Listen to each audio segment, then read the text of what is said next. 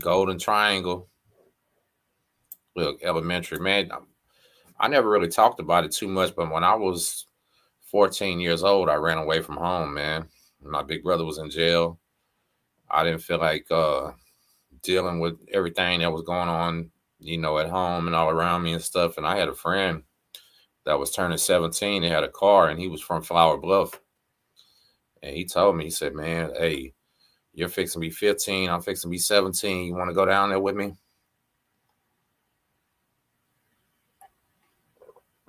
I said, hell yeah. I packed my clothes, got all my little stuff, got my couple of dollars, some extra little stuff, and I ended up trying to leave, and we couldn't go as soon as I thought. I had literally ran away with no place to go, as crazy as that is. But there was a dolphin cat, crackhead that lived in the neighborhood, and I've known him my whole life. So I stayed with the crackhead cat for a couple of days, didn't tell nobody where I was, and about 3 or 4 days later, we was in Corpus Christi. It was a trip. But I actually liked it. I stayed down there for a while, for a few years. Oh, you stayed in Dickinson and Bay Cliff, huh? Flagstaff, Arizona, salute. Man, y'all got some snow? Bro, it was hot. I mean, hot, hot. So we got a little cold front that blew through, but it was damn near in the 80s. That's crazy. Lubbock, Texas.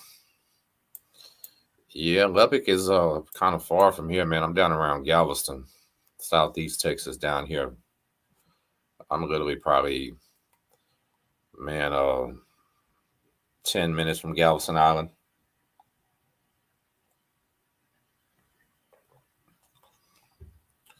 Man, I seen a story where a guy went to one of the USPs in the federal prison, and within less than his first 30 days, he was killed. It's a real deal in there, y'all. Like we say, it is not the life you want. Seen 11 other people got caught taking drones into the prison, federal prison. Another group of inmates got hit with an indictment where they're running a smuggling ring, taking massive amounts of methamphetamine to Minnesota.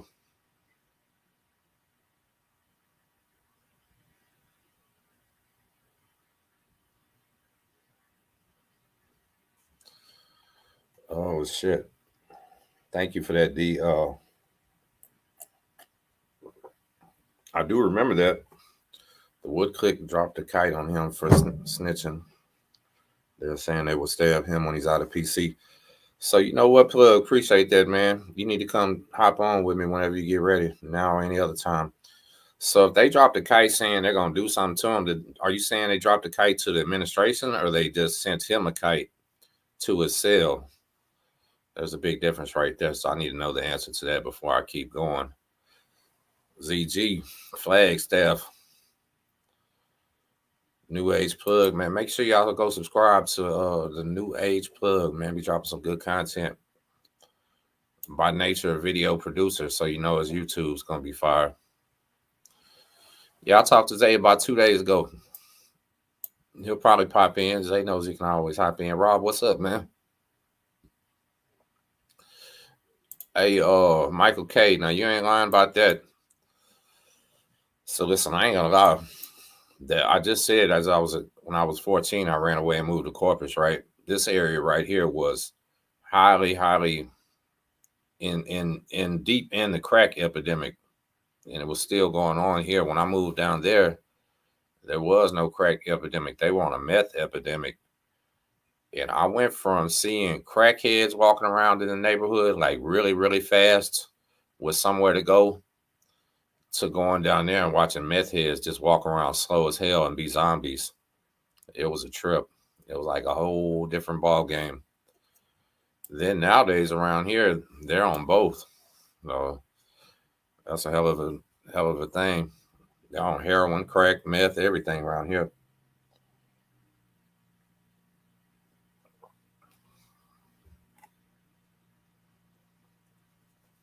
No, that's pretty scary, D. I ain't gonna lie. That's real scary. Remember what I told you that, so if somebody like does something to you, I know it doesn't sound right and it's not fair or anything like that, but inside of a prison, even if you get cheap shot, sucker punched, hit from behind, jumped on, somebody could, do anything. You're still expected to say you fell out of your bunk or you slipped and tripped or fell in the shower, you know what I mean? And most of the hardcore prisons, the laws totally accept that, right? They won't say anything different. Hell, they'll just take it how it goes because they don't want to ruffle any feathers either. So when you really go and say, man, somebody stomped me out, yeah, they're gonna say that you were telling, you know what I mean? I wonder, was it a black dude that done it, white dude, Mexican dude, who done this to him? Because I know you said he was sleeping. That's what I'm saying. That's like one of the most unfair things I ever heard of. But in reality, inside of there, it's an unfair world. You're dealing with people with mental problems, anger issues, all kind of stuff. Durst, you know what? About 2 days before I caught my Fed case, I was in Rockport and almost went to jail. Would have been the same charge. I'd have just went 2 days earlier. I was right there where you, oh man, what is it? Come off 35. There's a little gas station, 24/7. I pulled up and left my car running and left the door open. And the law came up to me, gave me a long lecture and a long speech. And all I was saying was, yes, sir, I'm sorry. He said, man, it's people like you why crime happens. He said, somebody didn't even plan on stealing a car, going to walk by and take it. I'm like, my bad, officer. I'm just trying to get home, man. Shout out to St. Louis, Missouri. I appreciate that, man. I just came in to tap in tonight to see what's up. Come on. Can you see that? I don't know if you can see it because it's a green screen, right? There you go. No, it's not. I just got back from the Chinese buffet, man. I got my little daughter's 5.5, and she's in love with crawfish. This little girl will suck the heads on the crawfish, eat 5 pounds by herself. It's crazy. Right now, the prices are so high that we've been hitting a little Chinese buffet and letting her eat them. She don't know no difference. Oh, you grew up in Rockport? Yeah, my boy was living in Rockport.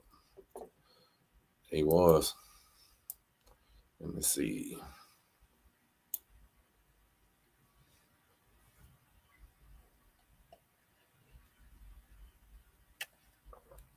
Man, I have a couple little funny little clips. I don't know if y'all want to see them. I probably won't play them, though. That'd be in poor taste, those right there. How about that? We'll try to keep it classy. Marco, what's up? Salute, man. What you sipping on down there?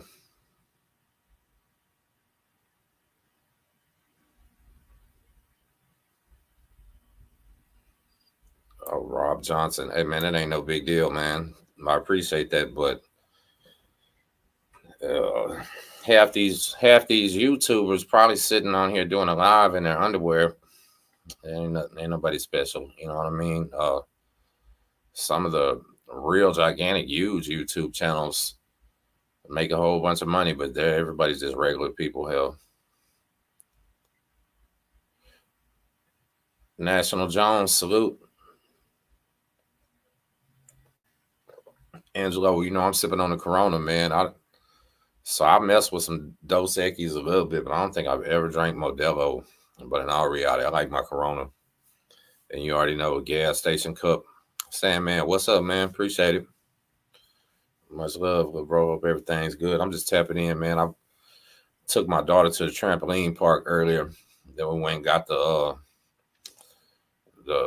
Chinese buffet crawfish. Super King, I appreciate it. What's my thoughts on Tyson versus Paul fight? You know what? I'd fight both of them people at the same time for the right price.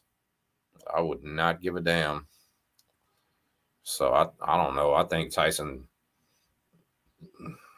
looked bad ever since Holyfield. He got beat by Lennox Lewis. So all in reality, I don't know. Is it even gonna be a real fight or is it an exhibition? That's what I still hadn't figured.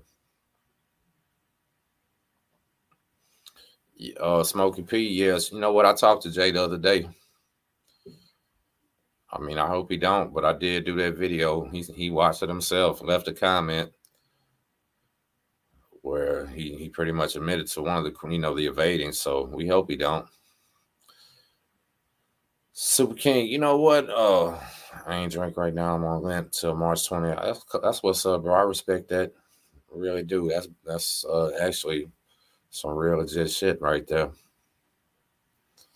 But boxing, yeah, boxing been fake for a long time.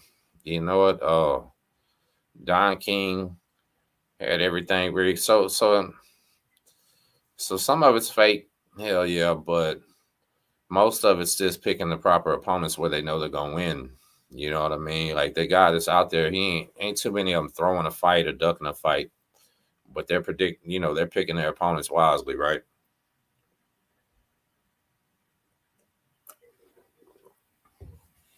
No, I didn't see it. I did not see that one. A 7-month state jail felony. Okay. Shit, Rob, I don't know, maybe you got lucky, maybe you didn't. Depends on how the county is. Our county sucks. Like the only rec yard is just a little bitty concrete pen. You go outside with concrete walls, and then you can see the roof up there. Might see a bird fly by or something.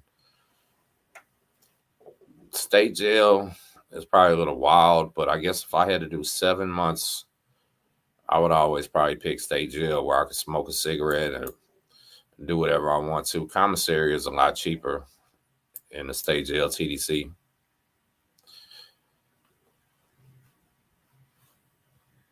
Look, Tyson smokes too much, trips too much. I mean, so yeah, that's got something to do with it. He said before his Buster Douglas fight when he famously got beat that, and I appreciate that, Billy. Thank you. Shout out to New Zealand, man. That's always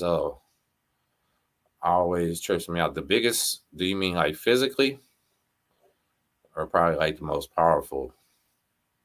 I've seen some big ones before, real big ones, big ass country boys. You know what? Whenever I was in Beaumont in federal prison in Beaumont Medium, the head wood that spoke for the woods on my dorm, his name was Terry. And Terry wasn't that tall, right?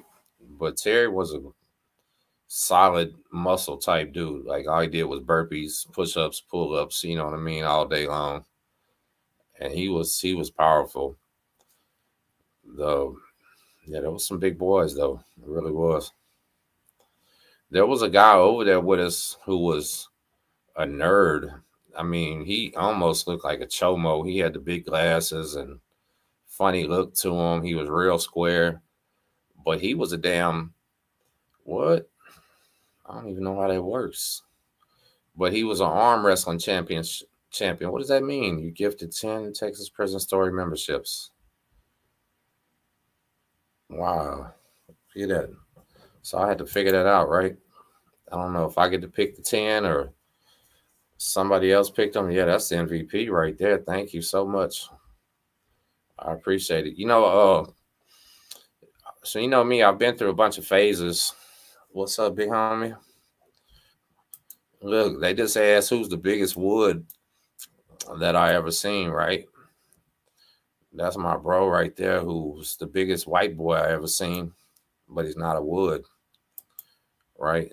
Me and Mike, me and Mike talk all the time. He did his time in Idaho. He said he was in an all white tank, basically a couple Mexicans, like 4 black dudes, and he was with them. And he said it was kind of strange at first, but he's 6'7", probably 350 pounds, big ex tackle. So nobody's gonna say too much to him, right? It distributes randomly. Well, that's cool. Yeah, y'all hit the like button. So if you're watching this, hit them 3 dots on the top right corner if you're watching on YouTube. White boy Jesse, what's up, homie? Much love, man. Yeah, I'm just tapping in. You know, sometimes I do these lives, man, where I don't got nothing going on. I just wanted to talk to the people, see, and get a bunch of love from everybody. Them trolls been vicious, Jesse. I'm talking about, man, like crazy, dog. It's amazing. It's usually always the SPM fans, man. I don't know what it is about that dude that like magnetizing people. You know what I mean? Prison boxing. You know what? So I don't know. In Texas, yeah, it's a thing of the past. They would have boxing gloves on the cell blocks back in the day, but maybe in some other states. Billy Nile, yeah, 6'7", 350, ex-college football player, ex-semi-pro football player that'll probably grab each arm and pull them off your body type shit. But now he was riding with the blacks because, listen, he's from Southside Houston. He went to jail with gold teeth and wearing some Jordans and a pair of Versace glasses on his face. You know what I mean? So, yeah, he said in our reality, he didn't plan on riding with anybody. But when he walked into jail, the couple people he recognized was black. So it was just natural. Once he already was talking with them and sitting with them, it's too late. Anyway.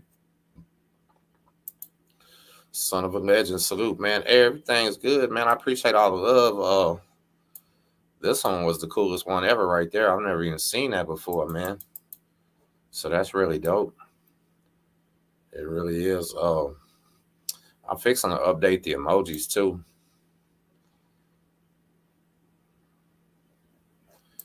Yeah, there was some Sudaneos in Beaumont in the federal prison. There wasn't a lot of them. There was probably, man on my wing, probably 2. The one, actually, I only remember 1, maybe 2 on the whole prison. They would all go to rec at the same time. You would see 30, maybe 40. I doubt it. Probably 30.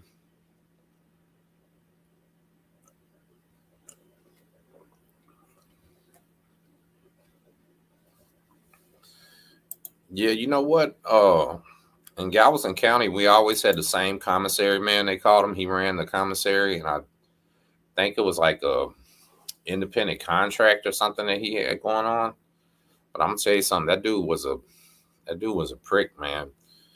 Like he would come in back in the older jail, so it was set up in like the first floor was an open day room, right, with tables, the showers in the back, and cells wrapped around 2 sides of it. One side over here was the sinks and showers. That was a door.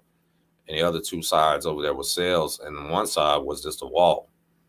Right? So you would have to, when he comes in and calls commissary, he'd have a couple of trustees pushing the cart full of all the bags and everything. If one person talked while he was there, that's what I'm saying. If one person even talked, he was leaving. Right?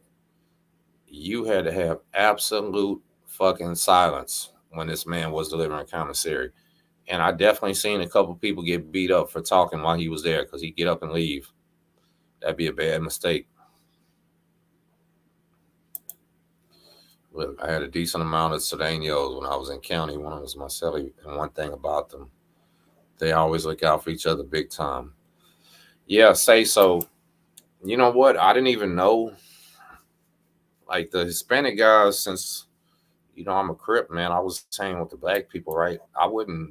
It would be extremely hard to tell who was what, is what I'm going to say. So I knew who the Vayuco dudes were because you would always see them. And there was a few of them in there. I would see them always grouped up. So I knew who they were. I knew who the Houston dudes were because they're from Houston. We're from, you know, we're the black Houston car. So we know them. Everybody else, I would have bad trouble telling who they were, like what city they were from, what state or whatever. The guy I remember for sure on my wing. So there was 2 of them, but the young one, the first way I even realized he was Sudaneo is because he was on the payphone talking to his chick, And he was like, all right, baby, I gotta go. I was next in line. I could hear him. He's like, all right, baby, I gotta go. I got in trouble. I gotta go run security on the rec yard today. And I'm thinking, what's he talking about? He's got to go run security. But so I asked my homeboy, excuse me, I got distracted, Josh, what's up? I asked my homeboy, say, man, what's that Vato talking about? He's got to go run security on the rec yard. And he started laughing. He said, oh, they're Sudanos. That's how they punish their dudes. You know, like he got in trouble. I don't know if he owed somebody some money or what happened, but he would go out there and have to just stand post, I guess, stand guard or whatever out there. Him and a couple other dudes that were in trouble, and while everybody else worked out. And he had to stay out there all day. You know what, Marco? So I do know there wasn't no Aztecas over there because I did specifically ask. I did. Prisoner X, what's up, man? If y'all remember my bro Prisoner X, he's actually serving a life sentence right now. 24 years in. Live from the cell block. Say a prayer that he gets that parole soon.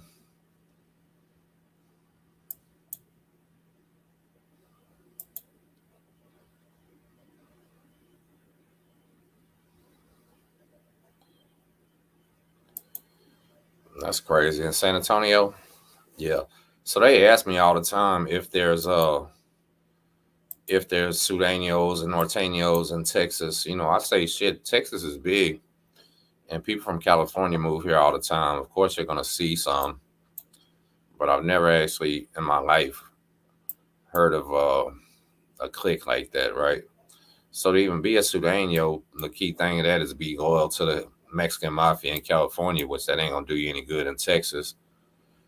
And to be a Norteño, I would assume you got to be loyal to the NF, and that ain't going to do you too good in Texas. So it's just something that never really spread here, you know. Angelo, I don't believe her killer's going to make parole at all. So that's what I'm saying. So listen, the Texas Parole Board, it ain't automatic. You know what I mean? It's not automatic at all. So if you're not from Texas, look at that. Simon can tell you. Duce can tell you. Anybody that's Marco can tell you. Anybody that's from South Texas or live anywhere down there, pretty much all over Texas, Selena is a goddess, right? She's the number one other than Willie Nelson. Who else is the big musical legend from Texas, right? She's the Hispanic legend from Texas. One time I seen a video with that fool Shaggy 2 Dope. I don't know if y'all know who this goofy dude is. If anybody sees this and y'all know Shaggy 2 Dope, tell him he's lucky I wasn't in Corpus when he was down. I would have drop kicked his ass off the seawall. Because I remember a clip or a video of him disrespecting the Selena statue, right? And when I was a young kid and a young runaway, one of the things that I wanted to see was like, where's Selena from? Where, you know, everything about her. And she was a beautiful woman, beautiful soul, beautiful singer, everything about her, right? And if a parole person granted her parole, their life would be threatened. They would probably be getting death threats. They would probably be getting bad publicity, right? Like, I don't think she's going to make parole under any circumstance. Oh, no, yeah, that's right. Josh, you want to come tap in? I don't know if you're busy or nothing. You can definitely come join in. That'd be cool.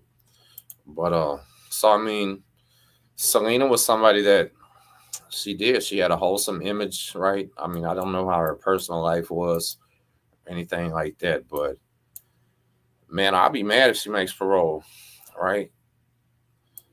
Selena was somebody that we felt like was family because, you know, she sung in English and Spanish, and she was very successful in both. And I remember being a young fella. I don't even know how old I was. But Selena came to Houston and she performed at the Livestock Show and Rodeo, which is the biggest show in Texas. And she wore that purple outfit that was in the movie. And when I seen her in that purple outfit, I was like, oh my goodness, this woman is beautiful. I mean, I was like floored, right? And nowadays, I'm just gonna keep it real, right? Like women's with big booties are in style. Women go get fake ones. They sell pads, they wear all kind of stuff. And I don't remember. I believe she set that trend. Can y'all remember who had a big booty rocking it like Selena before Selena?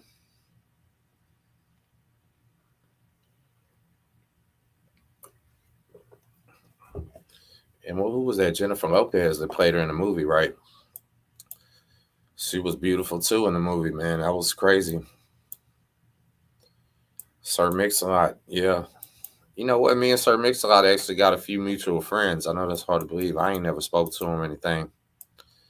But we definitely have a couple mutual friends. It's a small world, man.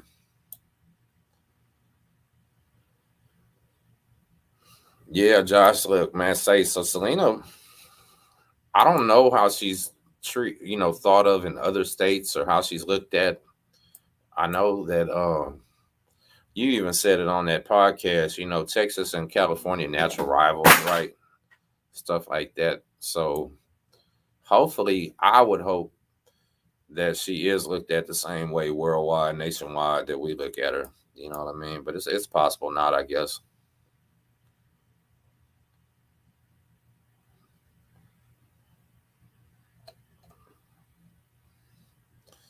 Oh yeah, well, so uh Beyonce's family, right? So let me send that to you. Beyonce's family on her mama's side is from Galveston. Beyonce's cousin, her first cousin was named, so Beyonce is their family's last name, right? Her cousin was named Michelle Beyonce, and I was friends with Michelle Beyonce forever, all our life. It's crazy. Michelle Beyonce was a thick chick. She was heavier set, but in the face and the complexion, in every type of way, she looked like Beyonce the singer. My buddy used to, that was his chick. And I tell you what, I know dang well when he was looking at her, laying up with her, he was like, man, this is Beyonce because she looked just like her. I'm going to send you that link, Josh. I'm going to send it to your phone. I got to do it through my phone because I want to talk to you about that. We'll talk about Selena for a second. Like I say, that is Texas legend. Texas legend. Rookie mistake. Uh,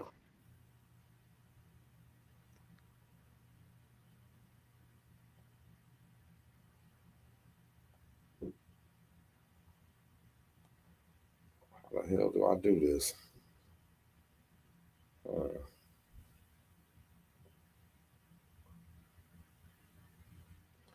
shit, man. I don't even know how to share it on this. Let me see.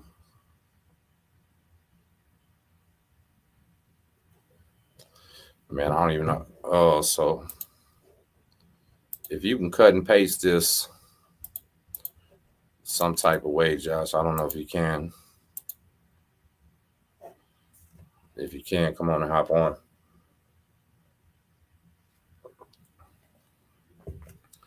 Oh, see, I didn't know that. All right, if you get on the computer, then you ought to be able to copy and paste that out the comments. When Hurricane Harvey hit, I was at the Federal Halfway House in Houston, and that situation, uh, yeah, but I don't think it comes out of a link. Does it come out of? It won't come out on a link as on the vertical live. So I did cut and paste it, but you're gonna have to do the same thing. And leave me alone. I'm full of these beers, right? Y'all know I only drink every now and then, and I'm usually live when I do. Shaw, what's up, my brother? So anyway, I was at the halfway house, the Federal Halfway House during Hurricane Harvey, and that was right there on Commerce Street, next to Buffalo Bio, where everything.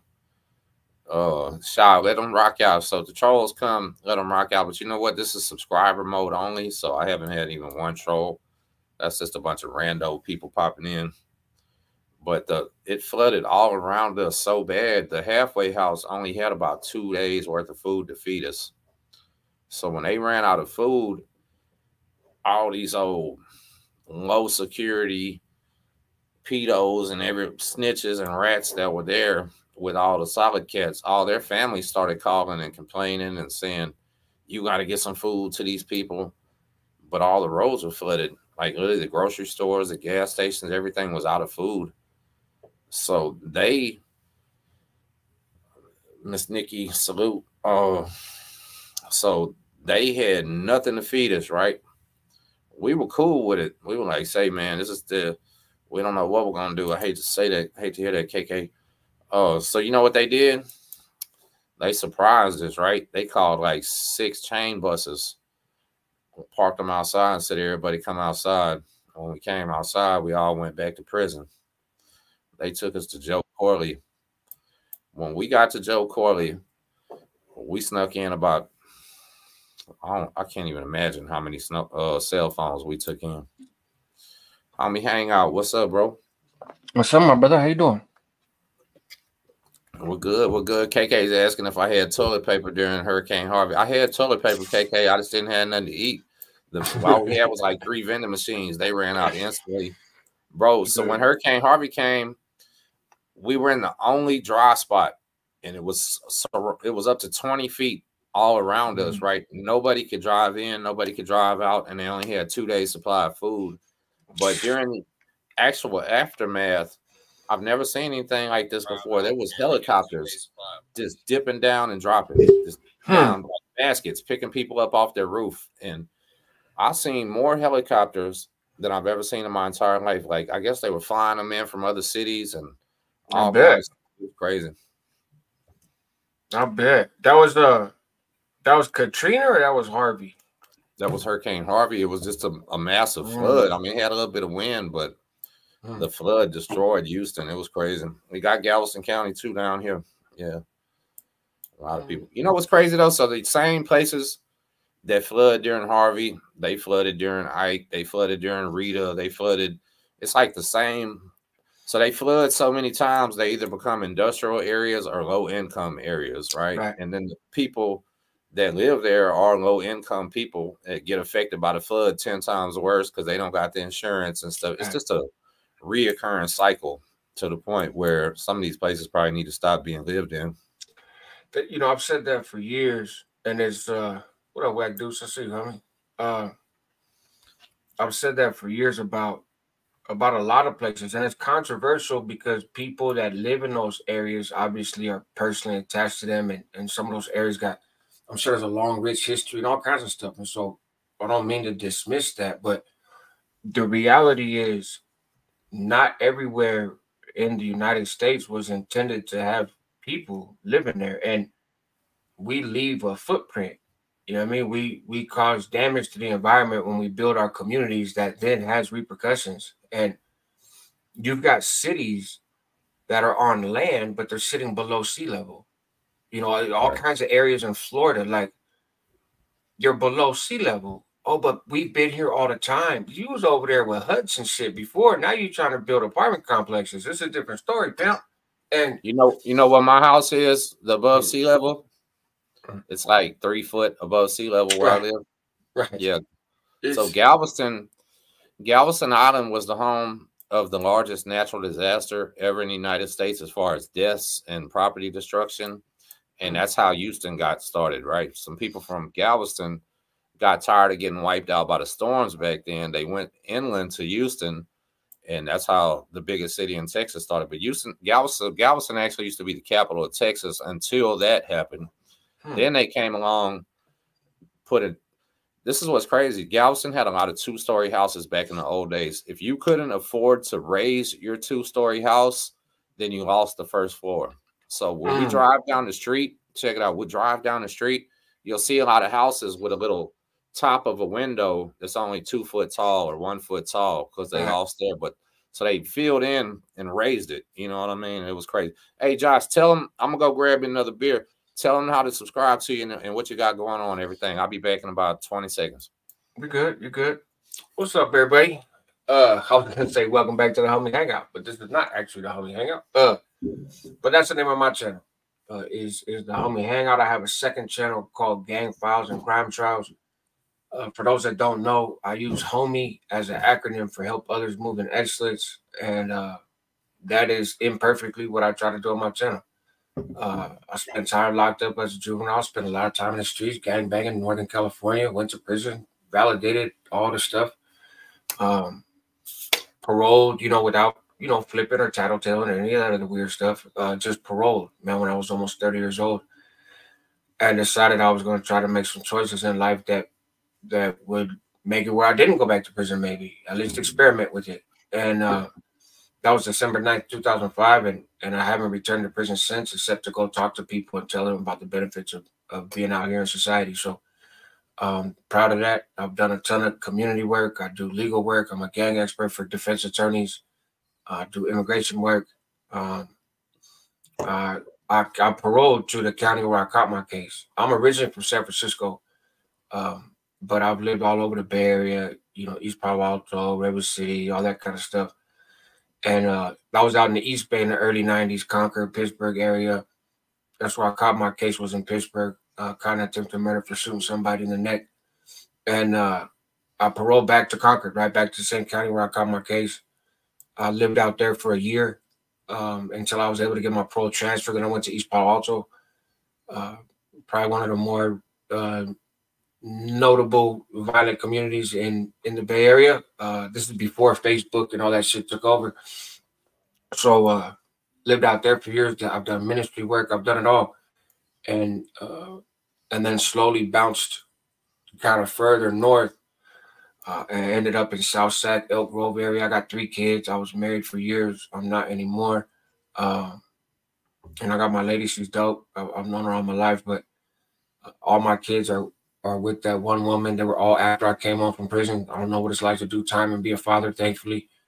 But so we went out to Sacramento area because it became impossible to find a school district that was good in an area that was affordable in the Bay Area. Stayed out there for years. I went to UC Berkeley. I got a degree from Sac City. I almost finished my degree from UC Berkeley, underground scholars. So I've had a wide range of a life, man. And then last year I moved out here to Reno because even though Grove was getting expensive, right? So that's the stuff I talk about on my channel. I talk about mental health. I talk about addiction. I talk about doing time. I got war stories too. I don't, oddly enough, have as many war stories as some people that only did like 6 months in jail, but I have war stories. I share them on occasion. You can find them on my channel, but you will notice that I try to attach a bit of a message to it. I have also called some people out on YouTube before, not called them out to face, just called them out for not being who they were, right, or who they presented themselves to be. I've kind of gotten away from that a little bit, just because I realized that the circus is hella popular. And so why I put up with all the trolls and the hate to, I just do me. Tim Snow, I consider him a good friend, man. I really consider him a friend. We don't do a ton of content together. We hop on lives together here and there. But that's my dude, man. And it's interesting because you see me historically on camera with lots of different people. The people on YouTube that I'm closest with, the people I met through YouTube that I'm the closest friends with, actually aren't people I do a ton of content with, but because our friendship is bigger than that. Tim Snow, we talk about parenting, we talk about, life, we talk about all kinds of stuff. But that's what I do on the Homie Hangout, man. Is I try to have diverse range of conversations. It is a prison channel, and then gang files and crime trials. I'm just getting started, and what I'm gonna be doing is covering gang trials and crime files. Most notably right now is the Aryan Brotherhood indictment in California. I have a lot of paperwork for that indictment. I have friends that are at the trial every day watching, and so they kind of give me a heads up on the shenanigans. I got a lot of health issues. I beat cancer twice, so I'm not always the most reliable YouTuber. Tim Snow gave me the best advice anybody on YouTube's ever given me, and that is, when it stops being fun, man, stop doing it. And take a break. And I've really taken that to heart, and it's probably hurt my channel in some ways in terms of taking breaks and that kind of stuff. But yeah, that's to this day is the best advice I have. I've passed it on to a lot of other people. I've been on YouTube a couple years, and anyways, there you go. I rambled, bro, to get you back on camera. Nah, you but good. What's happening? Nah, you're great. So check this out. out of all the prison YouTubers, and so you are a prison YouTuber. I don't care what you say about it, right? Because your biggest video is about prison. You've been to prison. Wacc, you crazy. You Wacc, see you want to Wacc come on, coming? Wacc? Come jump on with us if you want. But listen, out of everybody, me and Rascal right here might be the prison genre nerds, right? Because me and him both, we love to research stuff, man. We love to Google things. This dude will be elbows deep in somebody's paperwork and never do a video about it. He's just having fun reading about it. I do too. So there's so many times where we talk about what we done learned, we share info, and then nothing ever happens. You know what I mean? We just like learning about stuff and things like that. You know what? Where's this book, man? I wanted to shout this out. Wacc, cuz if you want to come on, let me know. Let me get this book I wanted to show. Thank you, KK. Siobhan, right? Yeah, nobody's really covering it, man, and it's amazing because nobody's covering what? The Aryan Brotherhood trial, and it's amazing because, like you and I have talked about it, there's so much craziness associated with that trial. Like, no hostage beyond this point. Oh, what book is that? Hold on, hold that up real quick. Someone take a screenshot. Hold on. Yeah. Hold on. Oh, you're gonna do the full. Good.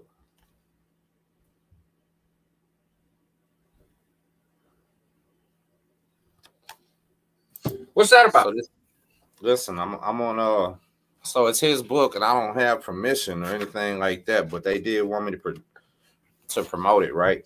Here's the introduction. I'm gonna read the introduction for a second, okay? One thing I do know how to read. So when I read, y'all realize that I'm only an 8th grade graduate, and I only graduated 8th grade because it was alternative school, and everybody passed as long as you didn't go to jail, right? But it says the author of this slim volume memoir has spent almost a decade and a half in solitary confinement cells across Texas, up to date as of April 14, 2023. So that'd be about 16 years right now. Having no human contact outside of a strip search and sticking hands out of a small hole cut in the cell door where you're handcuffed and escorted to another cage for an hour. Make no mistake, this is an explosive and epic memoir, a true story of my life of crime, life in prison, gang involvement, as well as my road to redemption, right? So this is he's writing this. He's, I believe, ex-ABT. I haven't got to that chapter, right? I know his mom. I don't really know him, but I know his mother, so she's cool people. Actually, she's gonna do a video. His mom's gonna do a video with me too, because she did some time in Texas prisons herself. You know, it's funny you mentioned that. Wacc wants the link. So I don't know if it's in that comment, but right on, Siobhan. I appreciate that. I want to get more, and I was on the verge of doing it, but then, like you said, I often say, like, I'm probably the world's worst YouTuber in terms of the level of content I put out versus kind of the work I put in. But I'm really focused on getting better at that. I'm out of work on an injury, so I have the opportunity. More women, man. More women. They got that show on YouTube. Excuse me, Indicted TV, something like that. It's a lady based out of Southern California.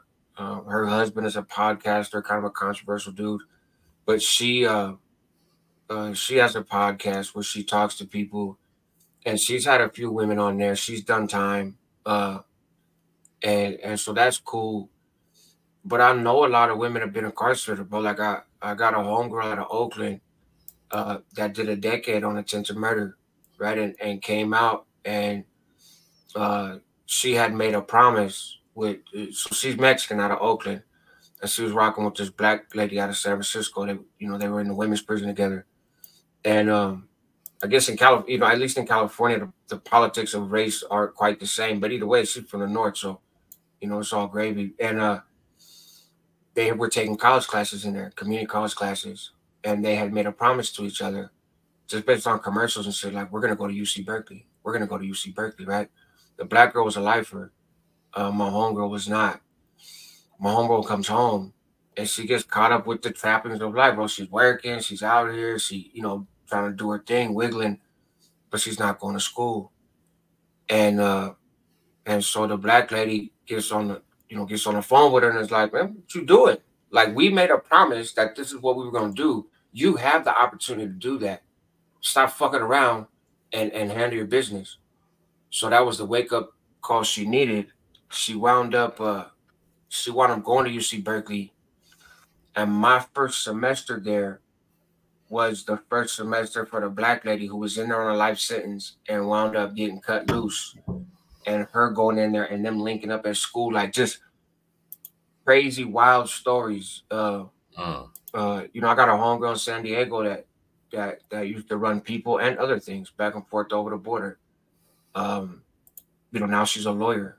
Bro, she's a fucking lawyer. Hey, you want to hear a crazy story? Always. So my sister's, I'm fucking drunk. My daughter's brother, right? He's young, man. He's like 19 years old. He got caught. He just got out of the feds for smuggling illegal aliens with his ex-girlfriend and her mom. When he got How much caught, time you do on that? Curious. Man, like 9 months. That's it. It's not even a serious charge, right? If you don't have a criminal background. Wacc, hold on. Let me figure this out for a second, Wacc. Let me tell this. So he met this girl through his older brother. She was pretty fine, right? She was a pretty hot young chick, older than him, probably like 5 years older than him. He's 17. So he winning. You know what you're gonna be mesmerized, right? You got this young chick putting it on you, and she's probably obviously a freak. I don't know, you know what I mean? But that's here to there nor, but I'm pretty sure. Either way, bro, you're 17 and you got a hot one that's 5 years older than you. You winning. Right. You proud. He was like chest out proud, right? Right. And this boy here, listen, so he's about 6'5". He's a big ass youngster, big old young kid. I could just imagine the cops seeing him in the car when they pulled him over. But the point was, so this girl and her mom was already smuggling illegal aliens. They wanted him to participate. Of course, he's down for whatever, right? He probably whatever you say, mama. People, whatever, find that. Right. So, bro, they get caught coming back, and right away the mom and the girlfriend tell on him, and he ain't got shit. He don't know nothing. He ain't talked to nobody on the phone, bro. He's literally just taking a ride for free, right? So they tell on this boy. Well, he gets his 9 months, and they get probation because they told. Just a little bullshit. Guess what happened to her recently? I seen on the news. It made big news this area too. Her and some new boyfriend that she done talked into doing all this shit transported an illegal alien and held him hostage and was holding him for ransom. Oh shit! And got caught. And they just told me she's getting ready to take it to trial. You know, this young girl's fixing to get life. Yeah. That's especially if it's made the news. You know, the feds have a really high conviction rate in general, but they really get pissed off and they really come for you if you did something that got you on TV. So here's the crazy. Listen, the crazy part of it. When I don't know if you remember, they caught that guy with that 18-wheeler in San Antonio where like 40 of them died. There was about 100 of them, 40 of them died. That happened 2 or 3 days after he got caught. So I was thinking, ooh, they're fixing to throw the book at this boy. You know what I mean? But in all reality, the guideline just wasn't there. Oh, wait, let me see if I can figure this out, man. So I can't get the share link off my phone to send it, and I'm dropping it on. Man. Oh, because you buzzing. I'm buzzed, dog. Buzzing, cousin. Buzzing, cousin. Yeah. That's really what's going on. Hold on. Sam Snow is feeling good. Right. Hey, bro, I was getting so many trolls, so much crazy shit going on, so I turned it to subscribers only mode. It's so much better right now. Oh, I bet. Okay, so I think that's the. Robin said, Robin's left this comment a couple times, so I think she really wants you to see it. Robin W. Nakamura said, Tim, hope you and your daughter have a good rest of your week, and I'll catch you next time. Oh, okay. I'm sorry, ma'am. Thank you so much. As I said, kind of buzzed. I apologize. Shot till I die. Wait. That's a dope name. Shot till I die. Man, that Shot Till I Die is one of the most loyal people around, man. I'm not sure who he is, but just his handle. That's one of those things where, like, you're just blessed to be from a city that you can, because, it don't sound the same if you're like, Albuquerque till I die. That don't have the same ring to it. Right. You know Hell no. So Oh Lord, hold on. Make sure, man. I got 2 numbers saved in my phone for Wacc, and I don't know which one it is. And that's what Johnson and gotta shows get are my even partner. funny Man, these listen. days. Me and Wacc have an old interview on my channel, like a 2-part interview where he's talking about life in California prison. That's the same one. What am I doing? Yeah, talking about life in California prison as being one of the few white people ever on a level 4 prison. And man, he gave me one of the first ever. I think this is it right here. Yeah, this is the number. Wacc, I'm sending that to you text message right now. Yeah, him Anyway, and I are supposed to link up. I want to have him on the channel, and that's one of the things from a California perspective that I wanted to kind of talk to him about. I'm sure everybody asked him about it, but how was that conversation with you? Because I don't think I've seen that interview. No, so that interview happened on my channel when it was pretty new. I was only probably I probably had 10,000 subscribers or something. That's what I'm saying. He came through and showed me a bunch of love. That's when I was living out in the country. I had that house in the country. I used to do all my videos in the washroom, right? The laundry room in the back, man. It would be, listen, bro, it'd be like 1,000 degrees back there. Mosquitoes biting me. You know what I'm saying? Bro, it's the country, and this room has cracks in the wall and shit. So there might be a roach running by in the back, dog. It's crazy. Scorpions on the ground and shit, right? Yeah. Snake jumping out trying to bite me in the middle of the line. You know, me and Mr. Larry did our first ever interviews, man. Rest in peace to him. He came down. We did the first day we did at my house. The second day we did at a hotel because I rented him a room. And that hotel was cold, man. That hotel was in the hood. I felt bad about it. I even told him, look, Mr. Larry, I ain't got too much money, right? I said, but I'll buy your bus ticket. I'll rent your room and I'll take you out to eat the whole time you're here because he had just got off intensive supervision probation and he hadn't really been anywhere. Right. So, you know, I got to take this man to the beach for the first time in his life. You was down there in Galveston, huh? Yeah. So where was he from? Like, where's... He was from Dallas. Okay, yeah, he was that's from kind Dallas. of far. Yep. Wacc, what's up, Wacc? Oh, he's in a stream with audio. Yeah. What's up with y'all, yeah? What's happening? Man, just kicking it, man. We just chilling, tapping in with the live. What's up, bro? I ain't talked to you in a couple of weeks, you all right? Yeah, I think you out and about with your daughter, huh? Going on field trips. That's what's up. You seen it, man? Say that was so much fun, bro. It's a restaurant that Tim and Fertitta, the dude that owns the Rockets, he owns it. It's called the Aquarium, and it's a tiny little amusement park, dog. It's got like so it had a big Ferris wheel and then had a little baby Ferris wheel. My daughter is the scariest little thing you ever seen because she won't ride the Ferris wheel.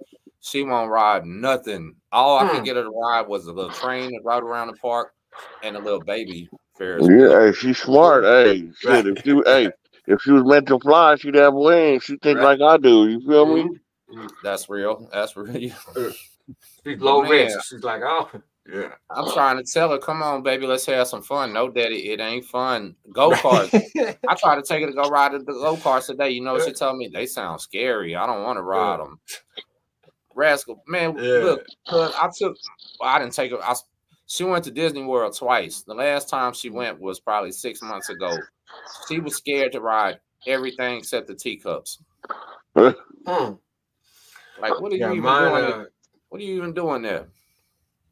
Yeah, mine went. Yeah, you know, hey, you know what's crazy is that, like, I think for kids, Disneyland and Disney World and all that is more of an experience of them just being there, seeing everything, rather than them going on rides and shit. You know what I mean? And then as you get older, you want to go on the rides, but not me, because I'm good, homie. I'm not getting on no fucking roller coaster, bro.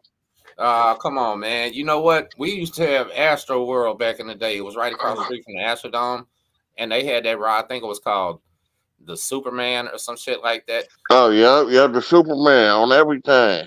You literally strap in and then hang down with your feet, and boy, that thing will fly you around. You feel like your feet. Look, somebody said if I get into jumps into CCFS, I don't even know what CCFS is. Oh, that's the little boxer shirt that Mikey from Chicano Troop. Now it was the Salinas report. Tony and them with the boxer shit. Yeah. So if you jump in, PYP Boxers said they'll sponsor you. I mean, Hey, I'm not sure. if my back, look, if I didn't have 3 surgeries on my back, I'd have hopped on there and just squabbled a couple cats down real quick. You feel me?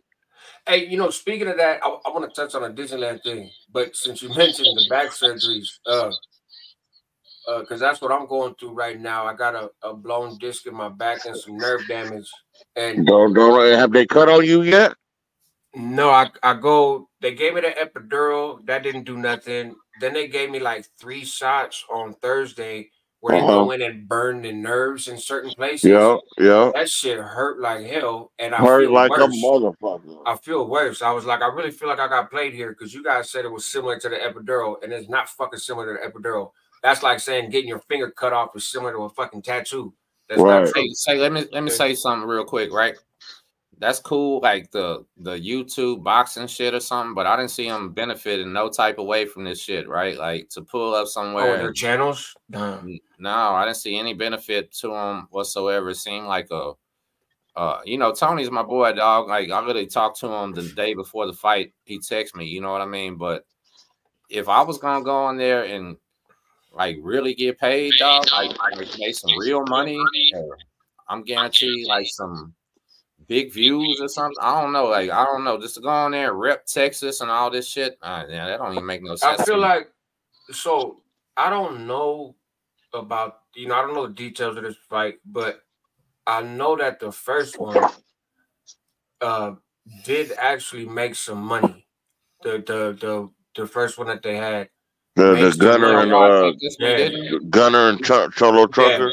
That one made a chunk of bread.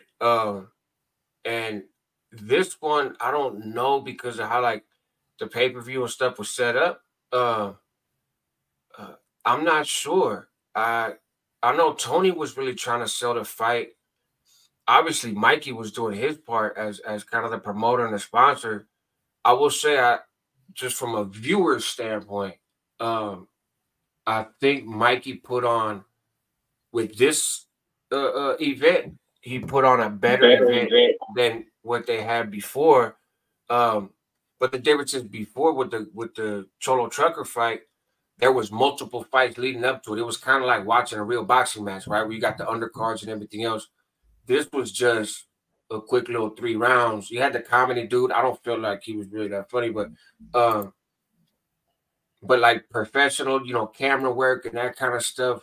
Mikey put on a better show. I think it really just depends on the draw of the fighters. Like, So you know what? Listen, check this like out, they could right? have marketed the shit out of that, bro. A dude that just beat cancer, that's been to prison, fighting a dude who just talks to a bunch of people from prison and is wearing a mask. Like, marketing wise, if they would have done more work, I think they could have got more views. I'm not saying they didn't get a lot of views because I don't know. I have no idea, and I wouldn't ask.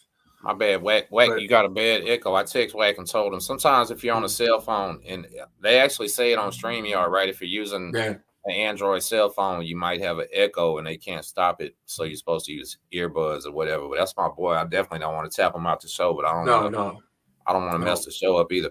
But so this is what I was gonna say, right? Salute to them. But if I was gonna do anything like that, I'm not fighting nobody unless it's a hell of a benefit to me. I'm 43 years old, single dad. I ain't scared, but I'm saying fight for free or fight for ego or fight for reputation and all that shit. I don't need none of that. Like I don't go around acting hard or like I can beat everybody up or need you know what I mean? Like I step outside my door. I'm cool, but check this out. So I'm pretty sure all y'all know who Street Beefs is, the YouTube channel where people settle beefs.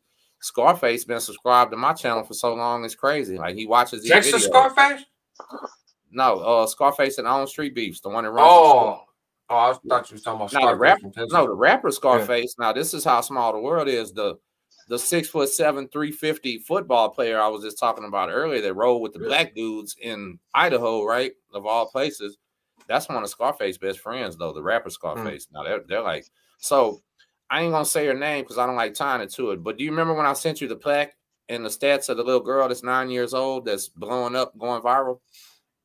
That's her daddy. Yeah, that's her dad, the one we're talking about. Okay. Yeah, that's best friends with Face. One of Face's best friends, you know what I mean? And check this out. So as you was talking about being cool with people but not necessarily doing content with them and shit, this man is close with one of the top rappers in the entire world, and he don't even have one picture with the dude. Ace told him a long time ago, real friends don't got to take pictures. You know what I mean? That's On right. the real. Hey, am I still echoing, cuz, or not? Nah, you came back right. What happened? Yeah. Look, I was gonna say about the last little boxing match was this, right? Like, so and y'all give me your opinion on this and be 100. Not saying that, I mean, y'all niggas always 100, but I'm saying, like, I really believe that this whole prison genre and all the drama that has went into it has kind of like turned people away from it. So I don't think the hype behind the second fight was as big as the hype behind the first one. Does it make any sense? Yeah. I 100% agree. I think and I think for a couple reasons. So I agree flat out with everything you just said. I think it has, and I think particularly around California, right? California channels rarely, if ever, get action, and especially if you're talking about like California, Mexican channels or North South or that kind of stuff, right?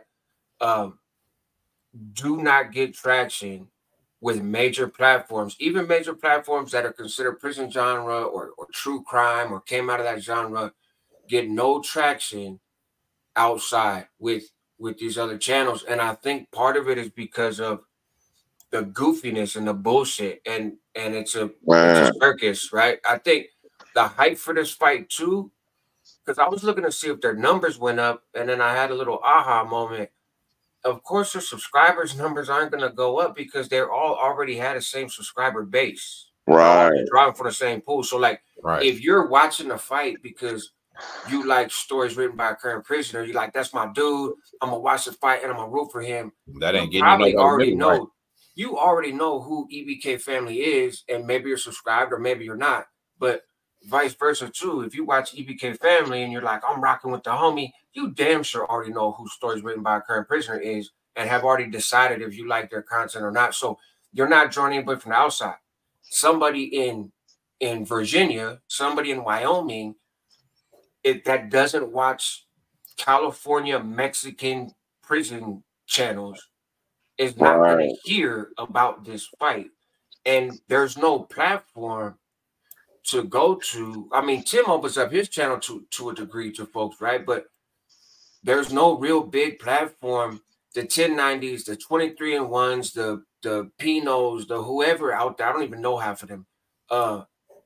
They're not going to open the door. And I think part of it is because it's a fucking circus. But there's also this belief that anybody that comes from a background of being a northerner or a southerner from California is a piece of shit. And right, and I seen that just even with Milk on YouTube streets, right? Where Milk is so protecting his brand, which I don't blame him for, right? Just leave out his credibility or whatever, because I don't care about none of that shit. The dude has a platform, and it's a sizable platform, and he has a brand, whether people like him or not. And to protect his brand, he don't want to be on camera with folks that have certain backgrounds and certain Hey, issues, and I don't I blame know him. exactly what you're talking about. I'm still laughing when you bring that Yeah, up right now. and That was and I cold. don't blame him for that. But I wonder if he's that concerned if somebody's like, hey man, I got my homeboy from Missouri that's gonna hop on. If he's gonna be like, hold on, man, wait, let me check. I got this YouTuber from Newark that's gonna hop on. Hold on, let me check. Probably not. And I think part of that is because the trolling, but also the real life bullshit of a lot of content creators from California. And I'll just say, bro, in particular, Northern California. I'm not yeah, here to like take shots at anybody or anything, but cats have checkered past and cats have goofy histories on YouTube. And I think it's a turnoff, bro, and it's frustrating. So I'm glad you said it, Wacc. I agree with you 100%, bro. and this is the thing, bro. And not to come on your shit, Tim Snow, and turn your conversation into left field, but No, you good, it's a cuz good you know thing that that. Rascal. It's a good thing Rascal on here. You know what I mean? Because you, for one, Rascal, you always, you know what I'm saying. One thing that I've noticed about you, and I fuck with you for that, is that, You know what I mean? You always said what you meant what you said, homie. And see, this is the thing, bro. And Tim Snow can tell you, can back me up on this. Is I told Tim Snow, I said, look, homie, and this was before any Northerner that I know of was on YouTube. The first Northerner I seen on YouTube, he ain't even on there no more. It was a dude. He kind of looked like us a little bit, but and you know what I'm talking about. He was, I forgot his name, but he made a few videos, had a couple war stories, and then he fell off. Is that ranting dropout dude? I I never don't saw his know. content, but I've heard about him. Yeah, I I never don't saw know. his I content. can't. He didn't tell no dropout stories. But anyways, I told Tim Snow, I said, look, bro, if a Northerner comes on here that's certified, that's really been through the ringer, you know what I'm saying? I said they're gonna blow the fuck up. And as soon as I said that, bro, that's when Rojo and Flacco popped up on Tony shit, and then we all know what happened after that. But the thing is that when other people from other states they get turned off by, oh, they're dropouts, this and that. This is my thing, and I've always told a motherfucker this, bro. I said, look, for a Northerner to be a dropout is not like they're automatically a fucking rat or a piece of shit or a fucking lame or a degenerate. I said their fucking programmers run so fucking militarily that motherfuckers get hit because dude was Sancho to the dude's baby dad, to the dude, you know what I'm saying? The politics Right. is ugly. You know what I mean? And so I always take it with a grain of sand. And my first position is this, and it'll always be this: is I'm not on YouTube to politics, bro. I'm not on the yard no more, so I could This give is a not fuck prison, up, bro. Right. You know what I mean? Like, hey, that ain't, you know what I'm saying? That ain't my business. But I will always, and I get on there and I put CXIV, and hey, and that's my shit, bro. I will always have a special place in my heart, homie, for the Northern Russia, homie, straight up. Right. You know what I mean? Like I love them dudes. You know what I mean? Because they, without going into detail, you already know what's up, No, there's a Rascal. real, You know what I mean? yeah. I did a video. I did a video on the origins of the CXIV, right? And I got a homeboy that I was in prison with that was in YA when that stuff first got started, right? And he actually sent me a picture that I believe I posted. I'm pretty sure he gave me permission to post it. He might not. He might have just sent me the picture and told me not to post it. But yeah, I did a video on the origins of that. And for those that know, they know, right? There's a long history in California that goes back many, many decades. You know, I've been I'm kind of on this. What's up, Joey? I'm kind of What's up, on this. Joey? Not campaign really, but to point to something that you had just said, and I did a video about this dude Mateo, right? Who is a really well known William Ainsworth. That's his name, Morty. And There you go. Yeah. William Ainsworth. Yep. That's him. I think I'm on a bit. I wouldn't say a campaign, but something that I'm going to be very intentional about pointing out is kind of the use of this word dropout and this idea that if you parole, right, you head your business, you do your time how you do your time, and then you parole. And when you parole, you choose not to be with the shenanigans anymore. Right. That somehow then that makes you on par with somebody that flipped or somebody that made a PC move or whatever. I know that when I was coming up and when I was in prison, and even when I first came home from prison in 2005, the word dropout was reserved for people that signed up for one of the organizations and debriefed. And that was it. But and then if you went to the other side, if you locked it up for whatever reason and went S and Y, then it's like, okay, you're a piece of shit. We have a bunch of derogatory terms. I don't much care about that stuff because, like you said, I'm not in prison either. I ain't been there in 20 years, so fuck, I look like You know what I like mean? I'm on a yard. Exactly. But we gotta normalize. I wish I could say that. Right, you will, but we gotta normalize this reality that, bro, people grow up. People, I came home from prison at 30. I would hope if I went to the corner with a red bandana in my pocket and a fucking hairnet and trying to politic on people, that somebody would have socked me in my mouth. Man, Right? hey, bro. Like, because you got no business. So that online and especially on the social media stuff, oh, that fool's a dropout, that fool's a piece of shit, that fool's a level, that fool's a lame, that fool's a rat, that fool's a this. Hold on, bro. You're using a whole lot of big words, little kid. Like, calm down. And we gotta normalize for the benefit of our young people. Look, bro, you get a hot little chick, you get her pregnant, man, own those responsibilities of raising them kids, bro, and back up off the block. And that doesn't make you this despicable human being. Right. You know, you get a cool little job and you don't have, like, I can't party all night because I got to go to work in the morning. I got a union job making $30 an hour. Cool, bro, run that.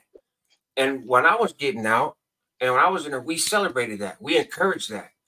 Right on, homie. There's plenty of us in prison and there's plenty of people that are going to come back. You don't have to be one of them. We don't actually need you in here. You know what I mean? Well, real shit. If you come here, we got a bed for you. It's all love. But your family needs you, your community needs you. Like go. That's why I say what I say when I do my little homie hangout thing. And we've gotten away from that. Where like people are like, bro, if you're 45 and you don't act like you're 16, you're a weenie. Hold on, homie. Like in any other walk of life, if you find somebody who's 40 that it behaves and believes the same way they did at 15, you'd be like, that fool kind of slow. Like, you know, he might need a little medication or something. You know what somebody left in my comments the other day? They said, imagine being a 40-something-year-old wigger that dresses like a teenager. Wow. Right? Hey, but hold on. Hey, hold on. That's a rough word. Hey, hold up, though. Cuz. I'm tired of us wiggers getting all the heat, homie. What about the white boys that are norteños and sureños? Like, what do we call them? Hold on, let me address this though first, right? I'm thinking, boy, you ain't never seen me 5 out of 7 days in the week. You gonna see Snow in some motherfucking steel-toed work boots, some blue jeans, and a fucking t-shirt, right? And that's it. When I go home, I take that off and put on some fucking pajamas and house shoes and shit. You did? So hey, but look, I got a quick story. What kind of fantasy do you got in your life about how I'm dressing, right? What kind of weird shit is this? What kind of fascination you got with me? You know what I mean? Right. That you picturing? Because hey, am I wearing pants right now or not? You know what I'm saying? I'm gonna say yes, and I'm gonna leave it at that. He's wearing pants, so. But is Snow wearing pants? How the hell you know what I'm wearing, bro? Hey, but look, I got a story. Hey, look, I got a quick story to piggyback off of what Rascal was saying. Okay. So, oh no, this is probably about 6-7 years ago, right before I left San Diego, and we was hanging out one night on the block, and same block that we call it the Island and shit. That's where all the ooses is, you know what I mean? And so, we out there, and there's probably like 10 of us that are all about the same age, and then there's probably like 5 or 6 young homies that are out there doing whatever they doing and shit. And you know, we out there posting, ain't nobody doing nothing and shit. So I look up, homie, and the one time pull up and they stop, and I'm thinking, and a couple of the homies take off running and whatever, you know what I mean? I'm thinking like, okay, well fuck. I'm not tripping though, because I ain't on parole or nothing, you know what I mean? I'm good, you know what I'm saying? And but the police though, it's 2 cops, but they 2 older cops, and the one dude, like, it's a white dude, got the cop mustache and shit. And he like, what's going on with the LVC boys tonight? Y'all good? And motherfuckers just kind of like walking away, like, you know what I mean? I'm like, yeah, we good. You're like, all right, man. Hey, well, you guys have a good night, man, and keep it down. I don't want to have to come back down here. All right, man, you have a good night too. And so he got on, right? And so I remember leaning back against the truck, homie, and finish my beer or whatever. And I just had this thought, bro. I'm like, you know what's fucking crazy? Is I was doing the same thing in the same spot 20 motherfucking years ago. Yeah. I said, that's sad as fuck. And after that night, bro, I haven't went down there and hung out on that block since, bro. Not one fucking time. I mean, I've been down there to the homies' houses because I consider them my people. You know what I mean? I was raised with the Samoans, so I go down there for family functions or whatever. But out there hanging out, drinking the OD right there on the block doing that? Nope, not Right. ever. It was a wake up call for me, bro. It was like, Yeah. what, 20 years later and you're doing the same fucking thing, bro. Man, listen. That's So if I tell trying to you how start the same long it's thing. been since I've been to somebody's house and hung out with them, man, you'll say Snow weird as fuck, right? But so before I went to the feds, I've been to a bunch of people's house, but I really wasn't into hanging out, right? I'm a hit and run. I'm gonna go and do what I got to do and get the hell up out of there. Man, I done came to the point to where it don't even make no sense to ever, if I still wanted to try to claim to be a gang member or active or Right. anything like this, I don't even deal with nobody to try to represent that. You know what I mean? Like, Right. what gang do I belong to? I stay home all day chilling with my daughter, you know, and that's the real deal. So I did a video. Shout out to CEO Hockley. Hockley was a real deal, hardcore Crip. You know what I'm saying? Running shit in prisons, shot people out here, put in a bunch of work, did all kind of stuff. And he's to the point in his life right now. He's running business and everything. He was like, man, fuck these gangs and fuck Crips and fuck. I was like, say, man, I can't. I'll Right. probably never say that, Might right? be a Like, bridge too far, right? That yeah, might be yeah, a bridge yeah. too far. I should say, man, you know, so I'm not gonna ever say that coming out of my mouth. I didn't even want to repeat it right there, but I got what he was saying. You understand? Right. Like it's time to now be the dad and everything. And you know, so Wacc, man, is real life, real deal, hardcore Crip. Live by it, die by it. Probably always gonna be about it. But you know what? Wacc is a fucking great friend, like on no type of gang activity, and a good dad. So Yeah, man, I appreciate it. You are too, bro. You know what I thank mean? you, man. Rascal, Good. hey, So everything no, I see Rascal doing it with the where you walking that damn dog, man. I'll Yeah. tell you about them dogs, man. Them Yeah. dogs are My boy crazy. Blue. Yeah, it's my boy Blue, man. Yeah, I mean that. Hey, you know what? We sat in them shells, homie, and we participated in them stupid ass politics, homie, and we threw so much time away from our Yeah. family and loved ones, bro. And we all did it because we yearned to be some. We yearned to be loved and accepted, bro. And we just didn't know how to go about it the right fucking Right. way. You know That's what I right. mean? That's Because right. I'm gonna tell you this, homie. Every motherfucker that's in that dungeon, the belly of the beast that we call prison, bro, is hurting, bro. All they ever wanted was to be accepted and loved. You know what I'm saying? And we didn't and we didn't know how to go about doing it, bro. You know, them Right. dudes. You got them dudes that have shout out to the big homies that were behind them walls for 20, 30 years and held their mud. But you know what? Yeah. Instead of holding them in high regard like that, man, we should pray for them dudes because them dudes are, you know how much internal pain that them dudes have, bro. You Right. know what I mean? There's them dudes are probably, most of them dudes have been locked up since they were teenagers, bro. What's the OG homie? And if you don't want to say his name, Rascal, I understand. But the OG Northerner, big fella, he's been down since he was like 16 or 17, and now he's in his like 50s or 60s. I think he's on the Fed side now. Yeah, But there's I a mean, few of them over there. But yeah, like Corny. Corny's yeah, been down a really there you long go, time. corny. Yeah, I mean, just He's hearing that story, bro, that shit made me sad, dog. Like, you know what I mean? Because he probably ain't fucked with his socks off yet, bro. You know what I mean? Like he ain't enjoyed life, bro. That's all he knows is to politic, to to to to to, to violence and all that. That's sad, so bro. hold on, cuz let me stop you right there, right? Because of course this is Texas prison stories, and the only point we have to this is not the life you want.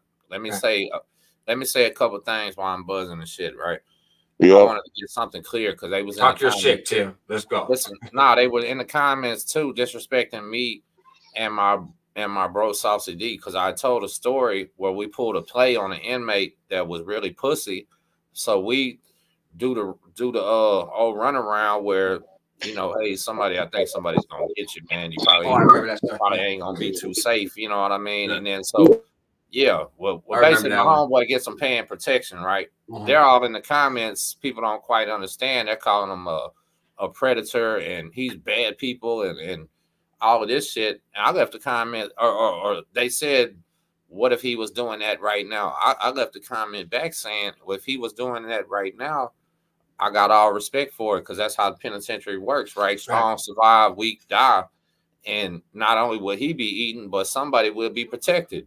And he ain't gonna do no weird predator ass sexual shit to him and none of that. He just want to eat some food. You know what I Right. mean? So nobody's losing right here, right? People don't got it. But when he's talking about people like Corny and Skip and all these other dudes that they talk about from Northern Cal, and guess what? One of the big homies from Texas that people talk about all the time, he sent me a text message the other day. Well, not a text message, I'll take that back, but a JPay, right? A legal one. So I don't want to get it misconstrued that I'm doing any bullshit. A legal JPay.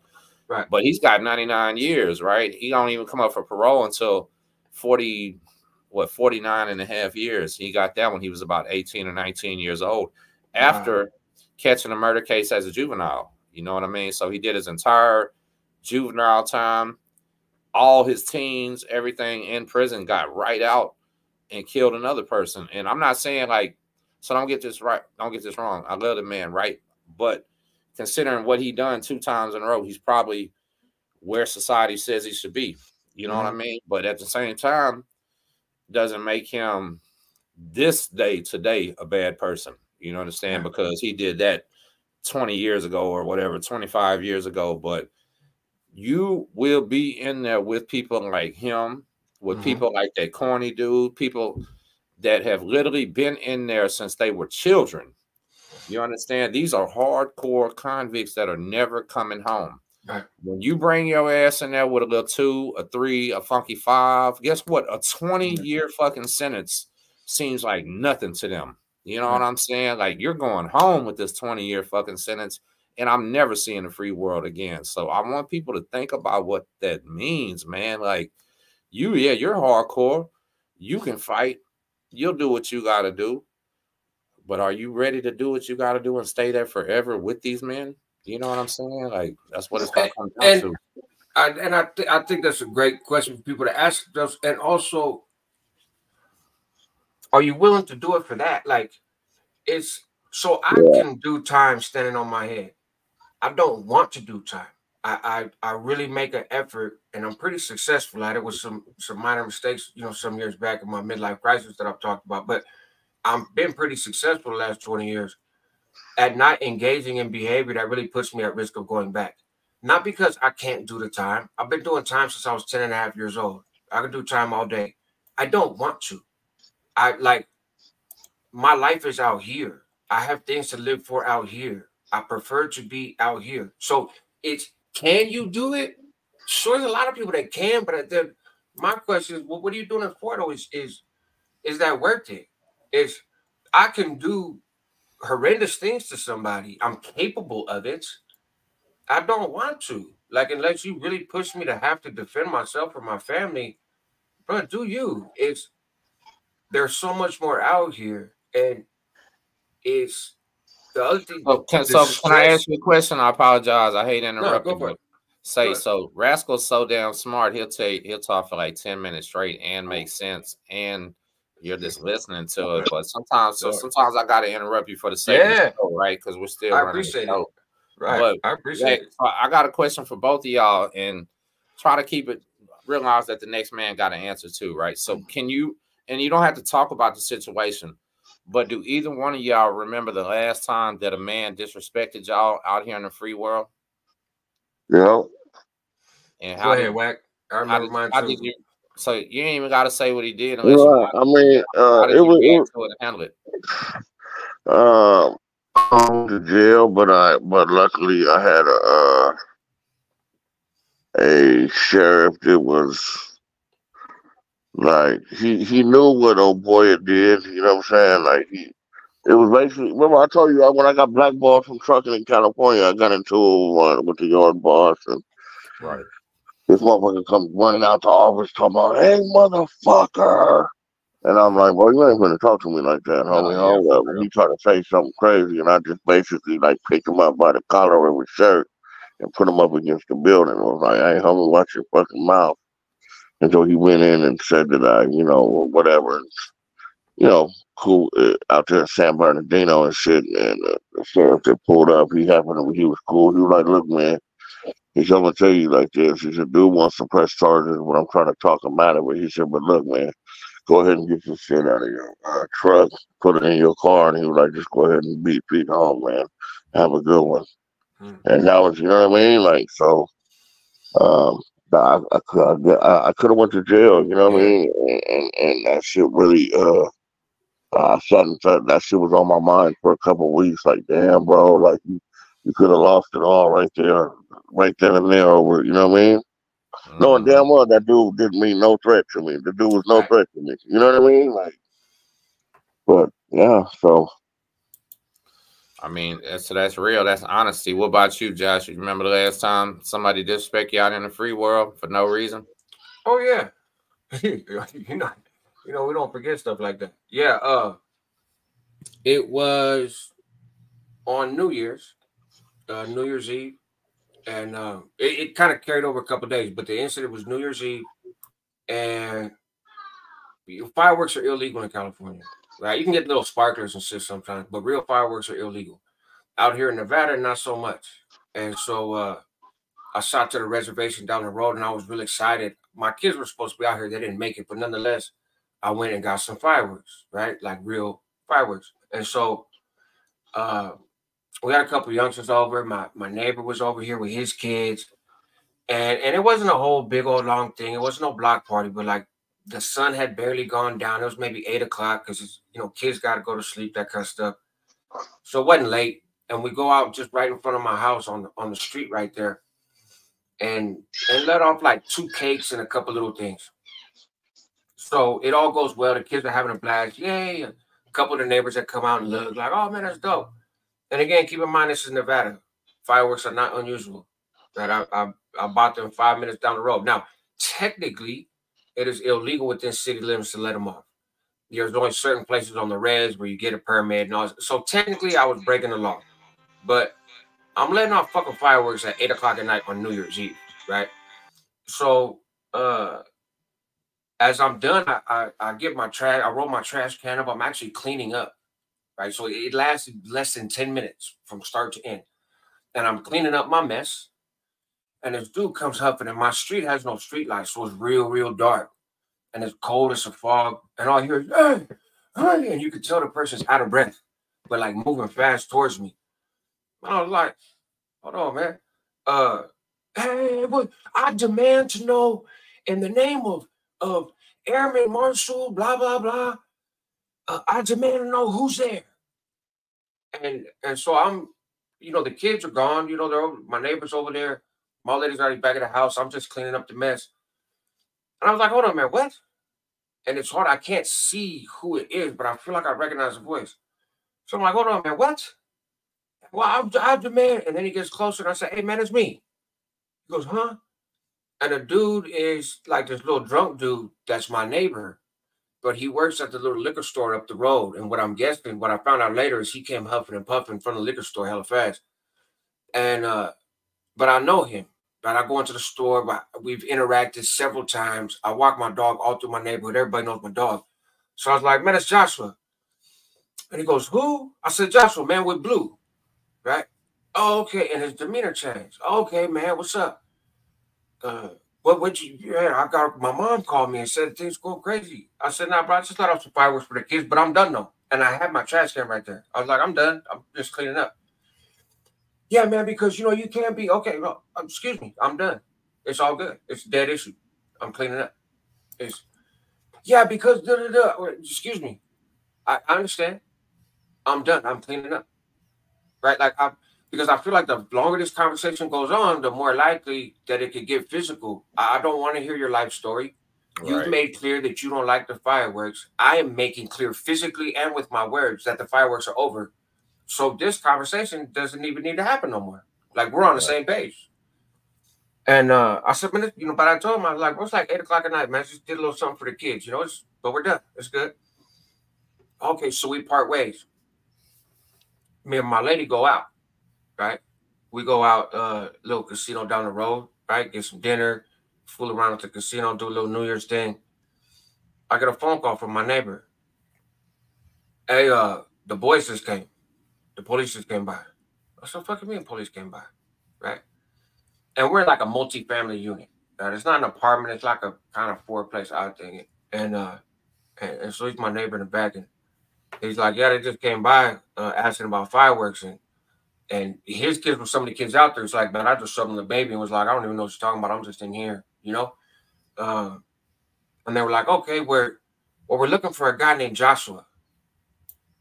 And he was like, no, I don't know nobody named Joshua. I don't. Right. Do you know your neighbor named Joshua? He's like, I don't. You know, he holds his breath. He don't have no interest in talking to the cops. I don't know who you're talking about. I don't know what you're talking about, man. I just got my kids inside, minding my business. But he called me and told me about it.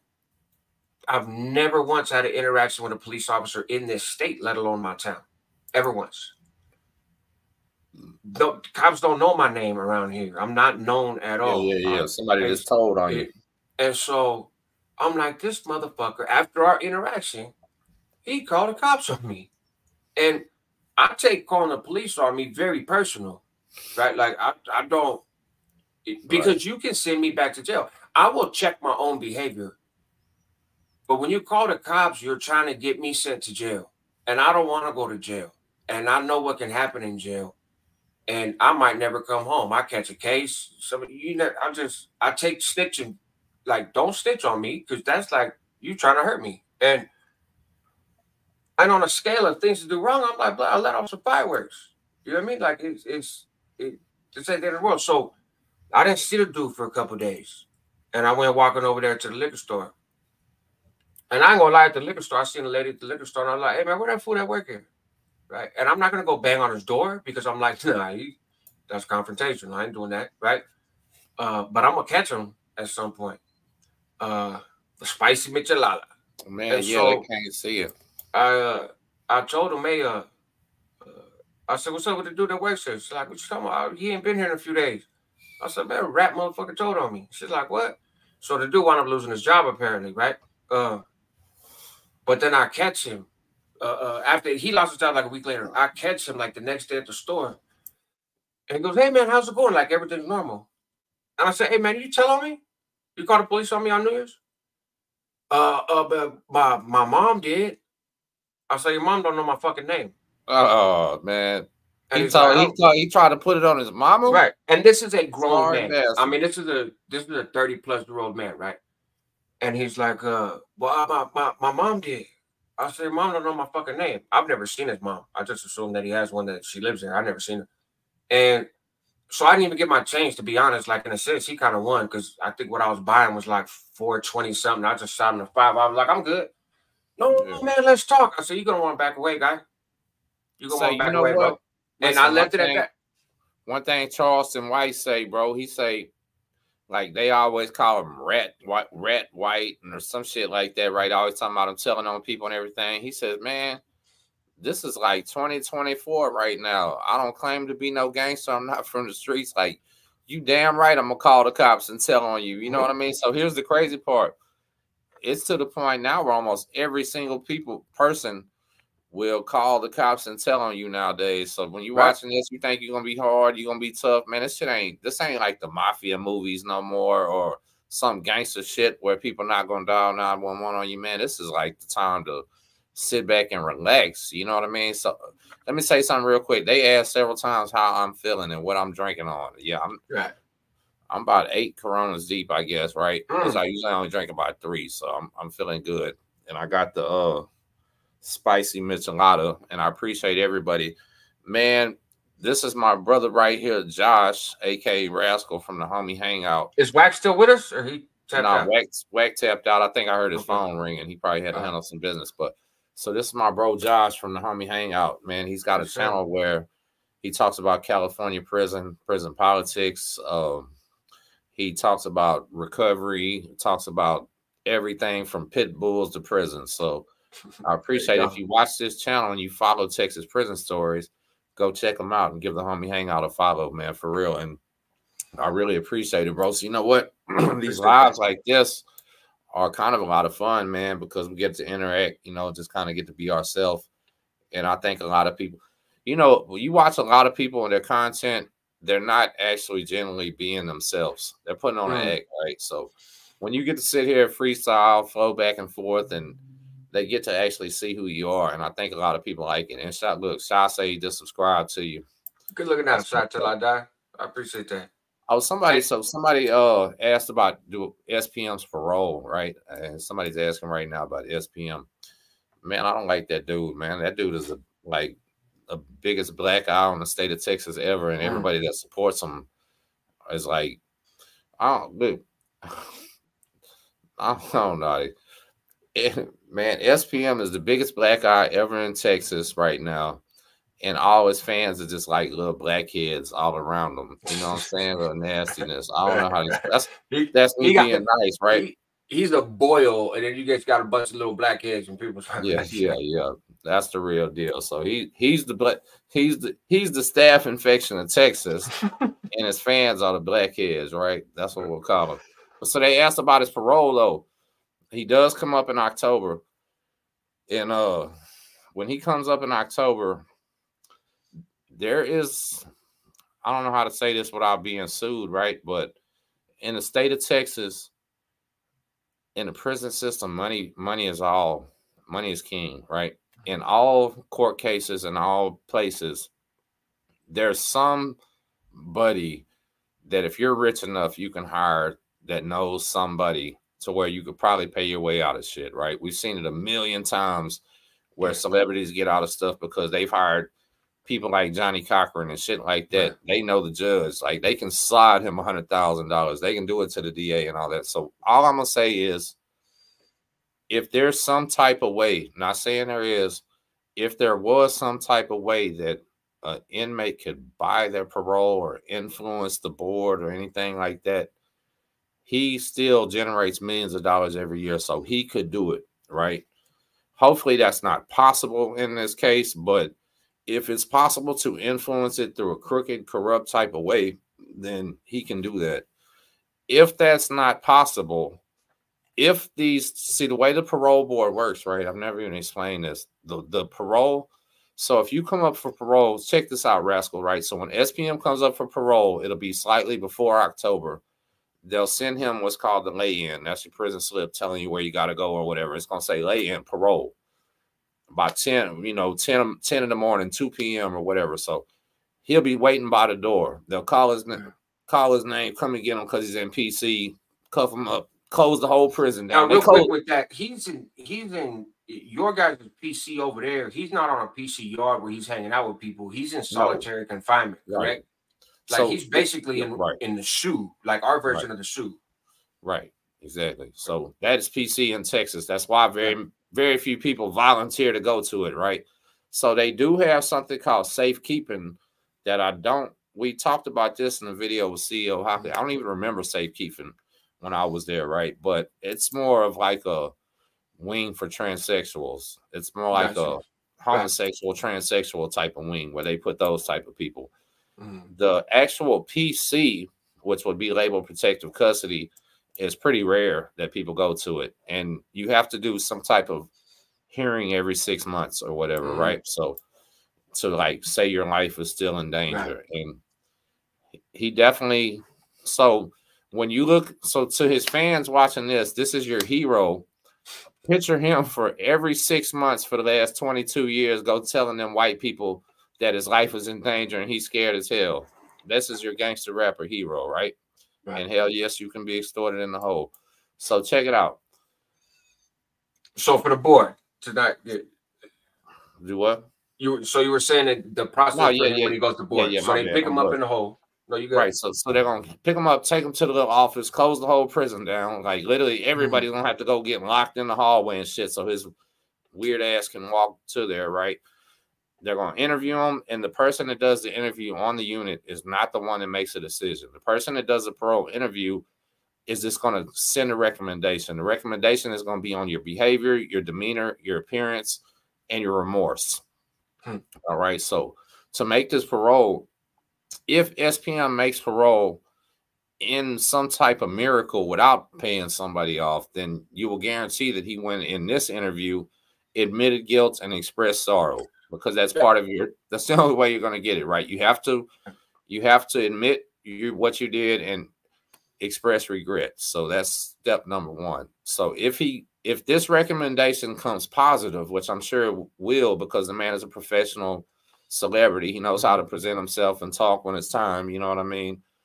then they'll send it to the parole person, which is the South Texas region, I believe, is where he's at because he's in Ramsey. Now, this is a 3-person board. 2 people vote first. If they have a split decision, there's a tiebreaker.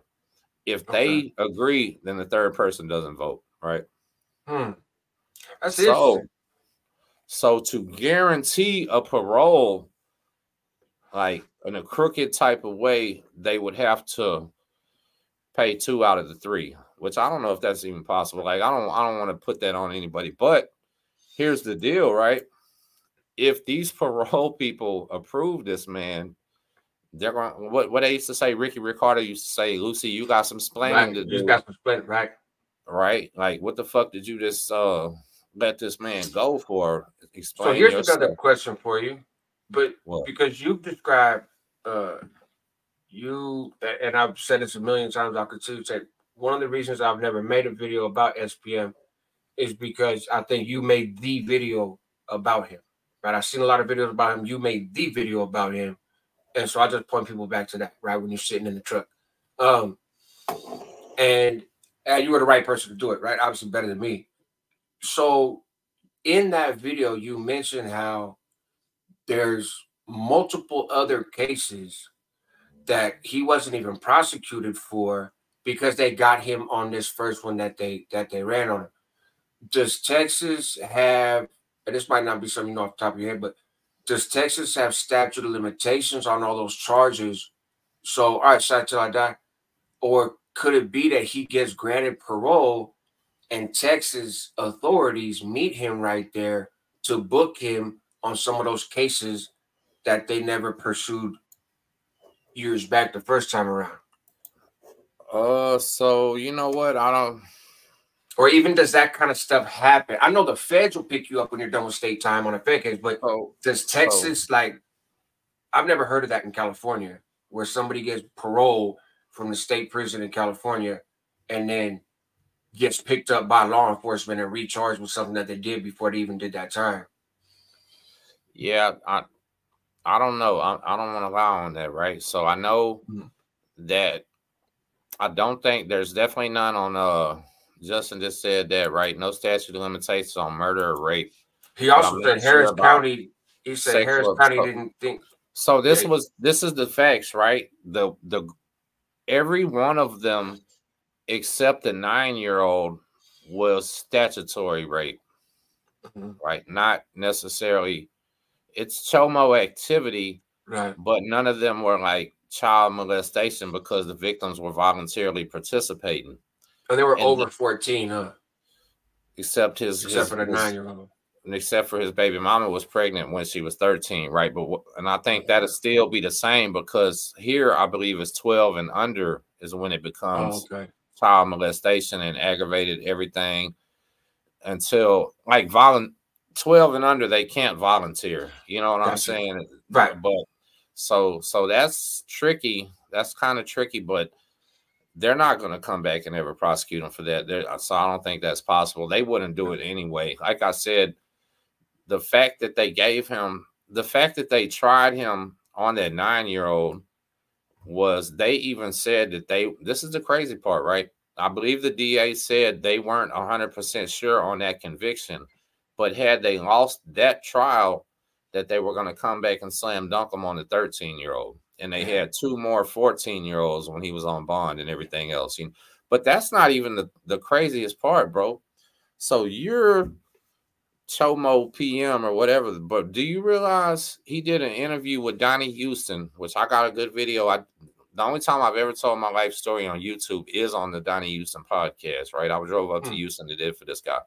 But SPM did an interview with Donnie Houston where he admitted to the entire time during his career, he was convinced that he was HIV positive.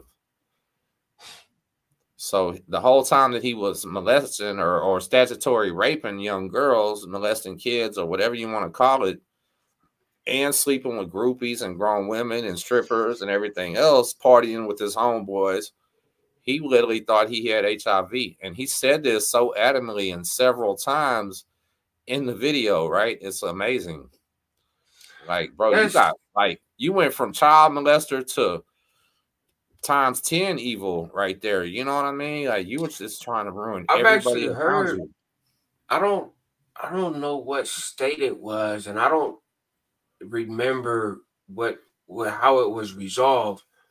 But I heard years back that a dude got charged because he knew that the allegation was that he knew he was HIV positive, and yet he was having unprotected relations, I believe with women. Could have been men for all I know, but I'm pretty sure it was with women. Um, and not using protection and not disclosing his status. And I don't remember if it was like, I think there was a criminal case, but I also think there was a civil lawsuit. I don't, I wasn't paying that much attention to that stuff at the time. This was years back. I'd have to kind of poke around, but there was a couple guys in my city that did that. They got that case, and I want to say it was. So I ain't gonna speak on it too much, right? Because I don't want. There were victims in this, but there was a bunch of them, and these two guys.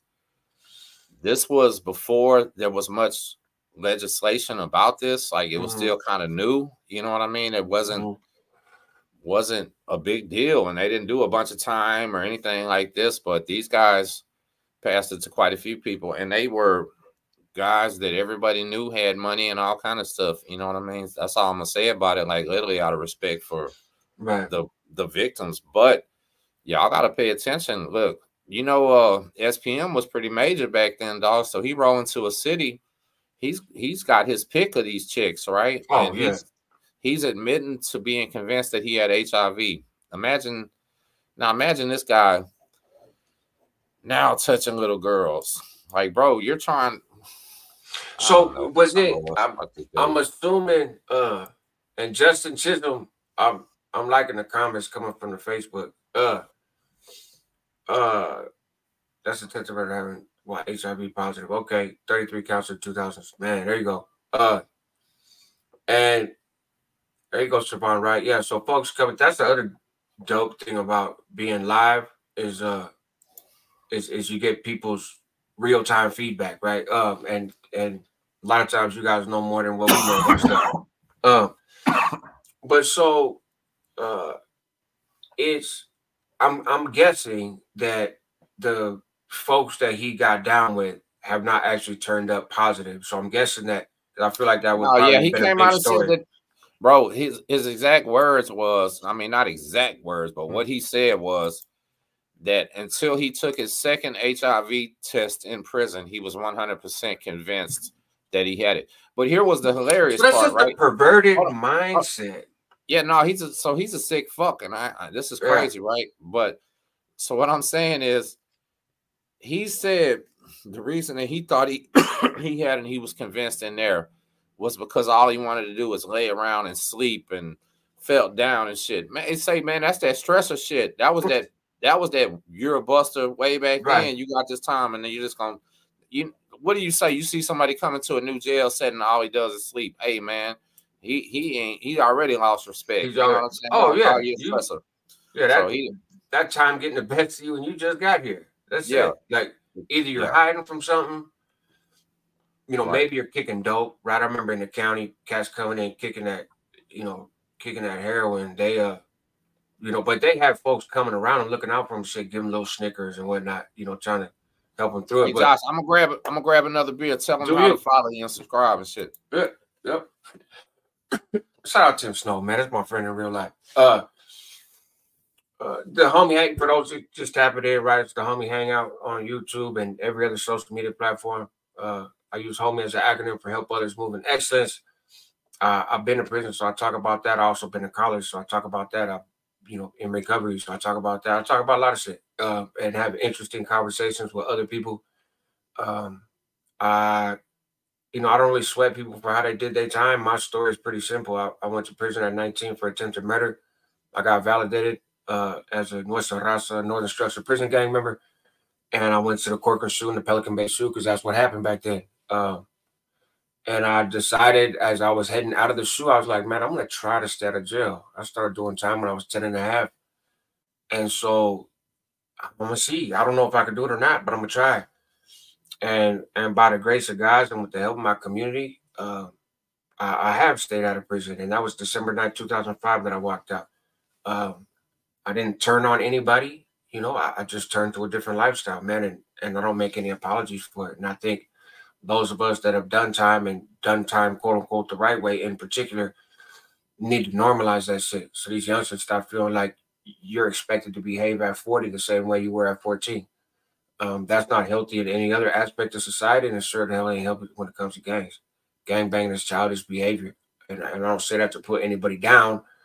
I was a full participant in it well into adulthood. So I get it. But we gotta do better, you know. But so I talk about all kinds of stuff over there, you know. And then I have gang files and crime trials. That used to be a channel called Rascal Reacts, right? My name is Joshua. I've been known as Rascal for a long time, so I get called either one, and I'm fine with it. To new people, like in the streets, I don't ever introduce myself as Rascal, but uh, I have people. Really, I got people subscribe to my channel that are from every prison I've been to, really. And so, you know, some of them see me like, oh man, that's Rascal. And I'm fine with that. But nowadays I go by Joshua more in the real world. But so it used to be called Rascal Reacts, and I would react to other content creators because it seemed like that was kind of a popping thing to do. It's what a lot of other channels were doing. And you know, I have a little gift to gab, and I have some perspective on things. So I ran with it, but it became more drama than what it was worth, even though it got good views. So I switched it to gang files and crime trials. And I'm still just kind of building that up, to be honest. You know, I got like 3,000 subs over there, maybe. But my plan with that is that's not going to be like my own personal stories. I do legal work. I'm very interested in legal work and how courts work. I got a paralegal certificate in prison. I'm a gang expert for defense attorneys on the federal and state level. I've done tons of immigration cases. So, so on that channel, I just want to kind of look at different cases and sort of break them down. One of the big things that I have all the stuff for, I just got to actually do it, is the Aryan Brotherhood indictment that was launched in, I believe, 2019 in California against most of the leaders and a lot of the riffraff underling. And so I'm going to be kind of going through that trial. The trial's actually happening right now. It's like 11 days in, I believe. But the legal filings and stuff have been crazy. And I think what I'm going to do is, and I know, Tim, we were talking about this, you know, there's not a lot of people, especially as our attention spans get shorter and shorter with stuff like TikTok and Instagram Reels and shit. I want to tell you guys the story, right? But I really pride myself on being factual when I run stories. Oh, there you go. Good looking now. I really pride myself on being factual. I don't just spin a bunch of bullshit. So I want to tell the story, you know, kind of like I'm talking now, and I'll probably show excerpts of the court filings and the paperwork, you know, just because sometimes they say it better than I can. But I'm not going to read through a 90-page document on YouTube, right? And people are going to tune out. But there are some people who would love to read that 90-page document, who would love to read that motion to dismiss or suppress or whatever. So I have a Patreon that I'm just now getting started. I'm not real into putting paywalls up to block people from my content. I have memberships on my channel, but I don't honestly do a whole lot special for the members because I feel like anybody that watches should see what I got going on. But what I think I'm going to do is a Patreon and set it up for like $1 a month, $2 a month maybe. And I will upload, if I do a case, I'll upload all the court documents there so that if you want to see them, you can just go there and do it. A lot of that stuff is publicly accessible if you know how to find it and you do the work. But you know what I'm gonna say? You full of shit, man. Say this guy here, this guy here has had this shit. Man, I've talked to this dude like 5 to 10 times. He's told me so much shit that's blowing my mind, y'all. I mean, like literally making me go, what the fuck? And he's got all the information and he's been stalling out on the content, y'all. We can we come on, man? Can we get the information? Can we get the news? Can we get it? Stop talking about it. Can we get this, bro? I got tons of excuses, man, if you want to hear them all. But no, I Brotherhood trial for somebody beat you to it because you got everything that's happened. You got it. You know, I'm actually concerned too because I've mentioned that I have it a few times, and I know that there are some who they read through my comments and they get story ideas from that, or they listen to my lives, and I'll watch certain channels that all of a sudden they're doing content about something I just talked about. Hell yeah, Siobhan, that's what right I'm up top. saying. Yeah, hit me off. I'm very accessible to people. You can DM me on IG, TikTok. I don't look at as much, but I'm trying to do better. And tap in. You can email me, Joshua at the Homie Hangout. Like, I try to keep it all pretty simple. Hey, I That shared out a Aryan couple of your Brotherhood videos story. on TikTok for you. I Did you appreciate see that, it? brother. Thank you. Yes, I did. Thank you. Yeah, I've been doing those shorts, like just cutting shorts out of my long form and running it on there when I feel like there's a real message in there. I give you my word, man, and I'm saying it publicly, and I'm a man of it. At the latest Monday, I will have an Aryan Brotherhood video up. So I'm gonna cover the trial on gang files and crime trials, but this first video talking about the CDCR working hand in hand with the Aryan Brotherhood to get the legend Yogi Pinnell murdered in 2015.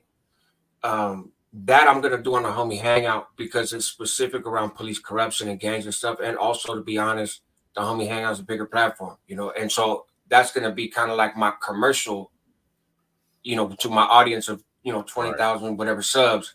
Hey, this is an example of what I'm gonna be doing over here, and then Yeah, I'll run I'm through gonna it share over it out for you too. So this the crazy there. part I appreciate that. is the info goes deep. It's very intricate. Everything is pretty amazing, but you tie it together really well when you told me about it. You know what I mean? So people are gonna enjoy the content. They're gonna like it, and that's more of the shit where people need to see. As to this is not the life you want, right? You don't want to come to prison and everything. So these people are idolized. The Aryan Brotherhood, the brand, the Rock, whatever you want to call it, right? Say Ace Duce. These boys are idolized, but in our reality, there's federal indictment after federal indictment with them being sloppy, with them telling on each other, with them cooperating and everything. And I'm not just going after them. That's every gang, every family, everything, right? So to be clear, I'll talk about like the NF stuff. My history as a northern northern. I was politicking. I was never an NF member, but I politics. And I'll talk about them too. Don't get me wrong. I go at them. I talk about the Mexican mafia. I got some interesting stuff on the BGF coming up. I'm trying to figure out, and I'm not casting no aspersions, but I think it's interesting. The BGF has been around right about as long as the Nuestra Familia prison gang in California. And the BGF has a lot of stuff in writing, right? They got a constitution, they got all that stuff. It's well documented, it's easy to see, you Google it or whatever. It's been in newspapers and stuff. And that's one of the things they say of why the NF gets indicted so much is because there's such a paper trail because of the paramilitary structure and the lists and all that other shit, right? The BGF is the same way. However, did you know, to the best of my knowledge, and I've done a little bit of homework, the BGF has never been indicted in a RICO case in California. No shit. Ever. I did not know. Are they moving smarter or are they just doing less? I don't know. So I can kind of answer that independent of like whether or not why they've not been indicted, but they, when Bloods and Crips jumped on the scene, in particular in the 80s, I know their origins are before that, but the really jumping on the scene in the 80s. What's up, Sean Whole Life? Good to see you. I hope you're subscribed to Tim's channel. I shared it out on mine too, my community tab. But thank you, bro. So I'm seeing some familiar faces. When Bloods and Crips hit the system in California in a real meaningful way, in particular the Crips because they have more numbers, but both, that took all the wind out the sails of the BGF. They wasn't nobody trying to hear all that, right? And also because their origin story, just like every prison gang in California, right? There's this romantic ideology, right? We're gonna fight against the man, sticking up for the people, brotherhood, all this other stuff, and they turn into some goons, bro, just like every other group, right? Just like every other group, and so they lost that moral high ground that they might have had during the 60s because times changed. Come the 70s, bro, it's pimping and popping collars, and then the 80s just shoot everything moving and sell crack. So they lost that, and really never regained it. Now there are some individuals associated with the BGF that are stand-up solid people. So I'm not saying that all of them. I don't cast with a broad brush. I don't paint with a broad brush.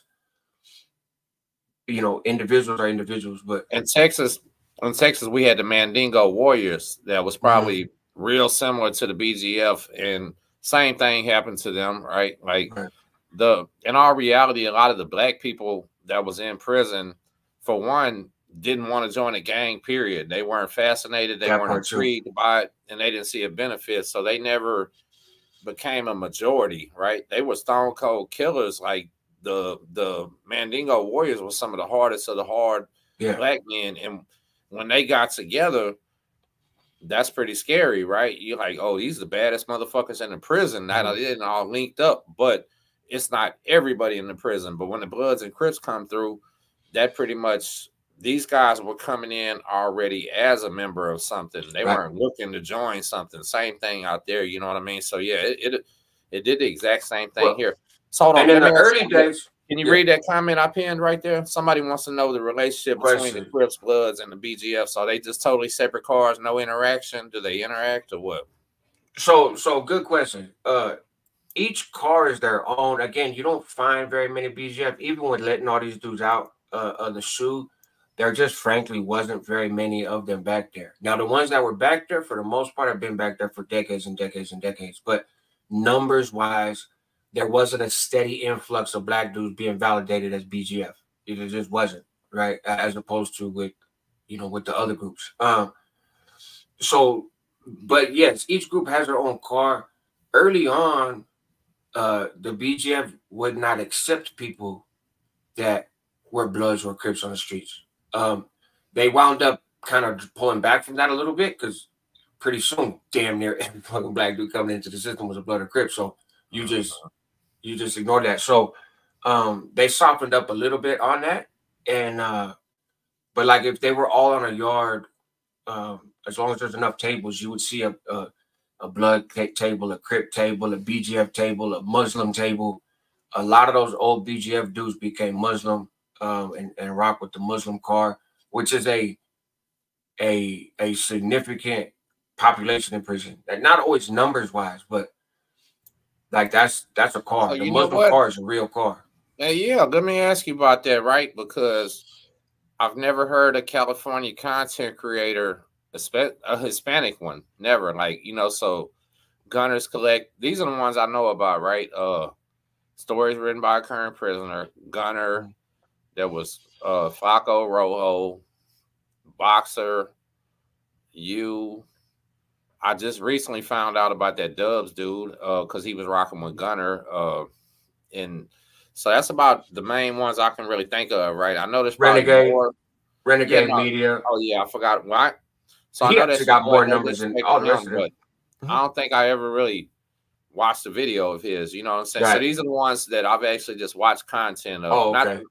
I said that wrong, right? Not that I've not definitely heard of Renegade. I've heard of some of the other guys. I thought you were just trying to name all the ones you'd heard of. But no, I get what you're saying. I said that wrong, and I'm sorry. I apologize. But these are the guys that I've watched before because they've been around a long time, right? Some of the new people that popped up, I just kind of never really watched. But I've never heard any of them ever say a word about the Muslim car out there. It's real strong in Texas, and it's real strong in the feds. What's it like in California? There are a bunch of them? Black Muslims? Strong, yeah. So mostly black. I'll tell you a fun, quick story. Actually, I'll probably make a video with this story, but I'll tell it here first. So we had this dude come in who was a Latino dude from the county, right? This was Salon on level 3, right? California got 4 levels, level 1 being the lowest, not even a fence, pretty much. Level 2, you're probably dorm living, unless you're one of real old prisons, and but you don't have to be up under a gun in the housing unit. That's kind of the big thing with level 2s. Level 3s, you're up under the gun in the housing unit, and of course on the yard. Cell living, there's no dorms, and then level 4 is just a heightened version of a level 3 with a little bit of a different caliber. And then there's other nuances too, but I don't want to get too off in that. But so I started out as a level 3, and then I got in trouble and I became a level 4, and I went to the SHU.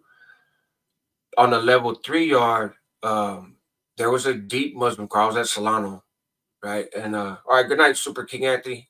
And the Muslim car was pretty deep there. And some of those Muslims, just to put in context, you had Muslims in there that killed multiple police officers, right? These were dudes that were sentenced to death in the state of California prior to the moratorium on the death penalty in the 70s, I believe it was, right? So they were on death row previously, but then got off death row. Now they've been down all that time, so their points dropped. They'll never go lower than a level 3 because they got to be under a gun at all times. But so these are righteous killers, right? There's a dude from the Black Panthers that I became really close friends with from East Palo Alto. He's the one that put me up on a lot of the Panther literature, right? Which is the same stuff that a lot of the PGF dudes read, but the George Jackson stuff and the Johnny Spain and all that, like he put me up on all that, which is contraband material. But so I had a great relationship with a few of those dudes, right? It's contraband material for real, banned books. Yeah, those books were banned. And so we had them tucked in between legal work and a manila envelope. But so like Chicago, he had killed a cop. He was from Chicago. He had killed a cop. He was a Panther. Now he ran Muslim.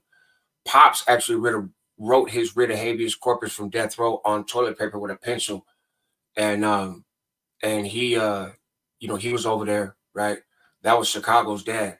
So this Latino dude comes, and he's labeled as a Northern. He's labeled as a Northern Mexican, right, by the Department of Corrections.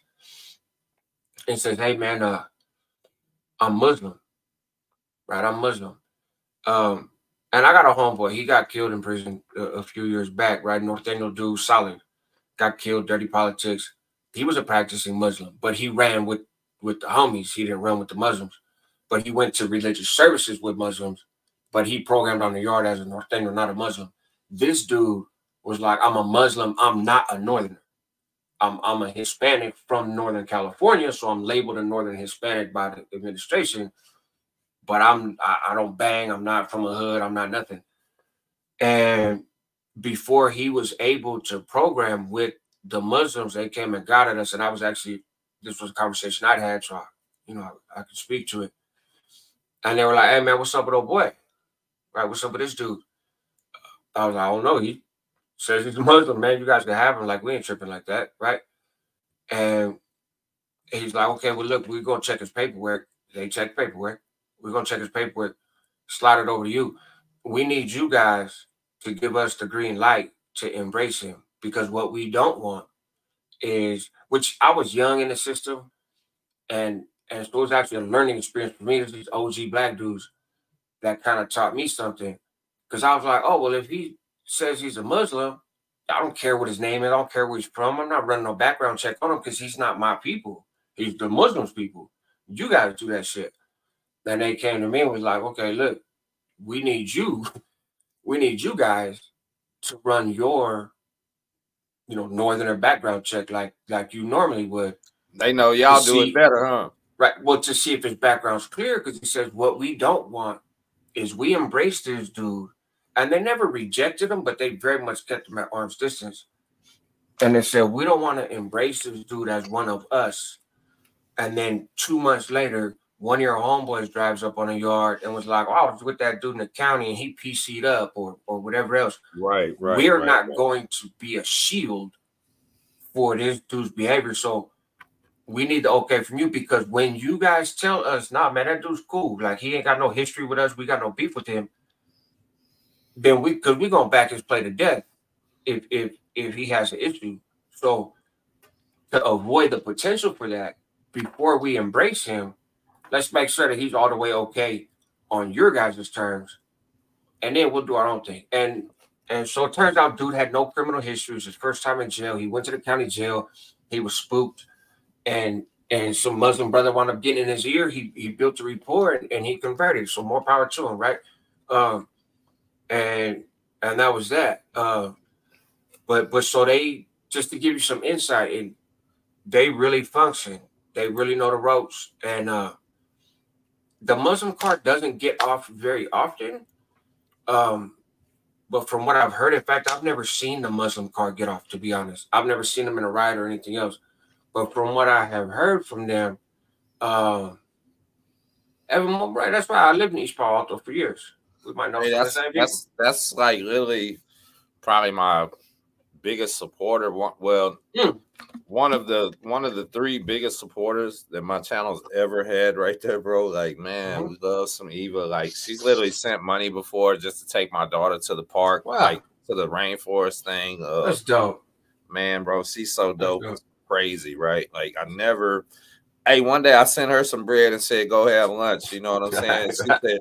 She said she cried. Eva, listen to this, Eva, from the bottom of my heart. Please stop sending that. Right? I'm working right now. Everything's fine. I appreciate it. I love you so much. But damn, spend it on yourself. You know what I mean? I mean that too. But so she said her husband was 415. That's the Kumis. Is that what That's they the call Kumis? Yeah. So are they Muslim?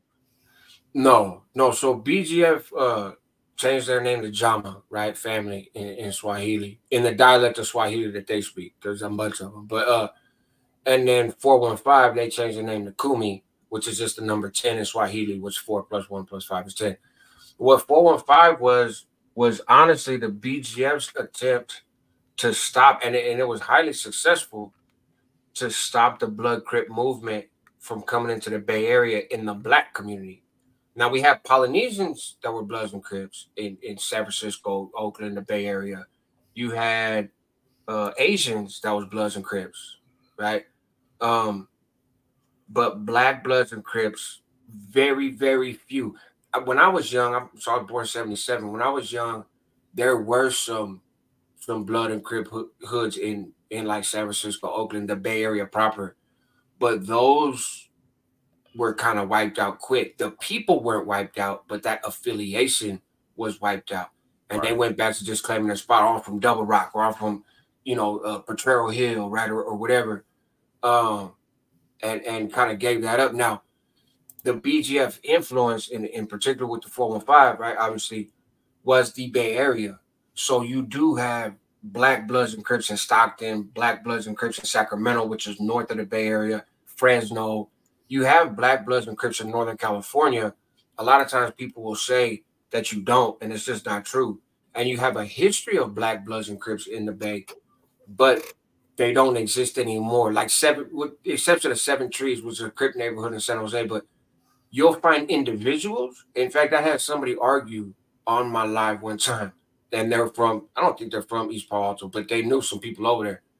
And they were like, man, they got Bloods in EPA. They got Bloods in EPA. You need to cut it out. They have 2 Bloods in EPA. Blood James and his brother. I know them both. I lived around the corner from them. But there's no Blood gang in EPA. They are 2 dudes that got picked up with the Blood someplace else, but they're That's also what I from say East when Palo we Alto. talk about Norteños and Sureños in Texas. Like, there ain't no gang, but there's probably some here. You know what I mean? Let me ask you something that I always wanted to know. Shout out Eva. That's dope. Yeah. Much love to Eva. That's hometown right there. Lives in El Paso now, I think, for sure. What would have happened when you was there if some Mexican dude would have showed up and said he was Pyru or he was a Crip from East Palo Alto or something? Like, what would have happened to him? We hear stories about Snow Rock. We hear stories about Goldie. We hear stories about Wacc Duce. We hear stories about a couple white Crips, but I don't think I ever heard about a Mexican Hispanic Crip on a level 4 in California. Have you? I've never seen one, but I can tell you, if they're from Northern California, and I haven't even seen one from Southern California. But if they're from Northern California, when I was in there, right, politics changed. I think this would still ring true, but I can really only adamantly speak on my time. Cool, rock with them.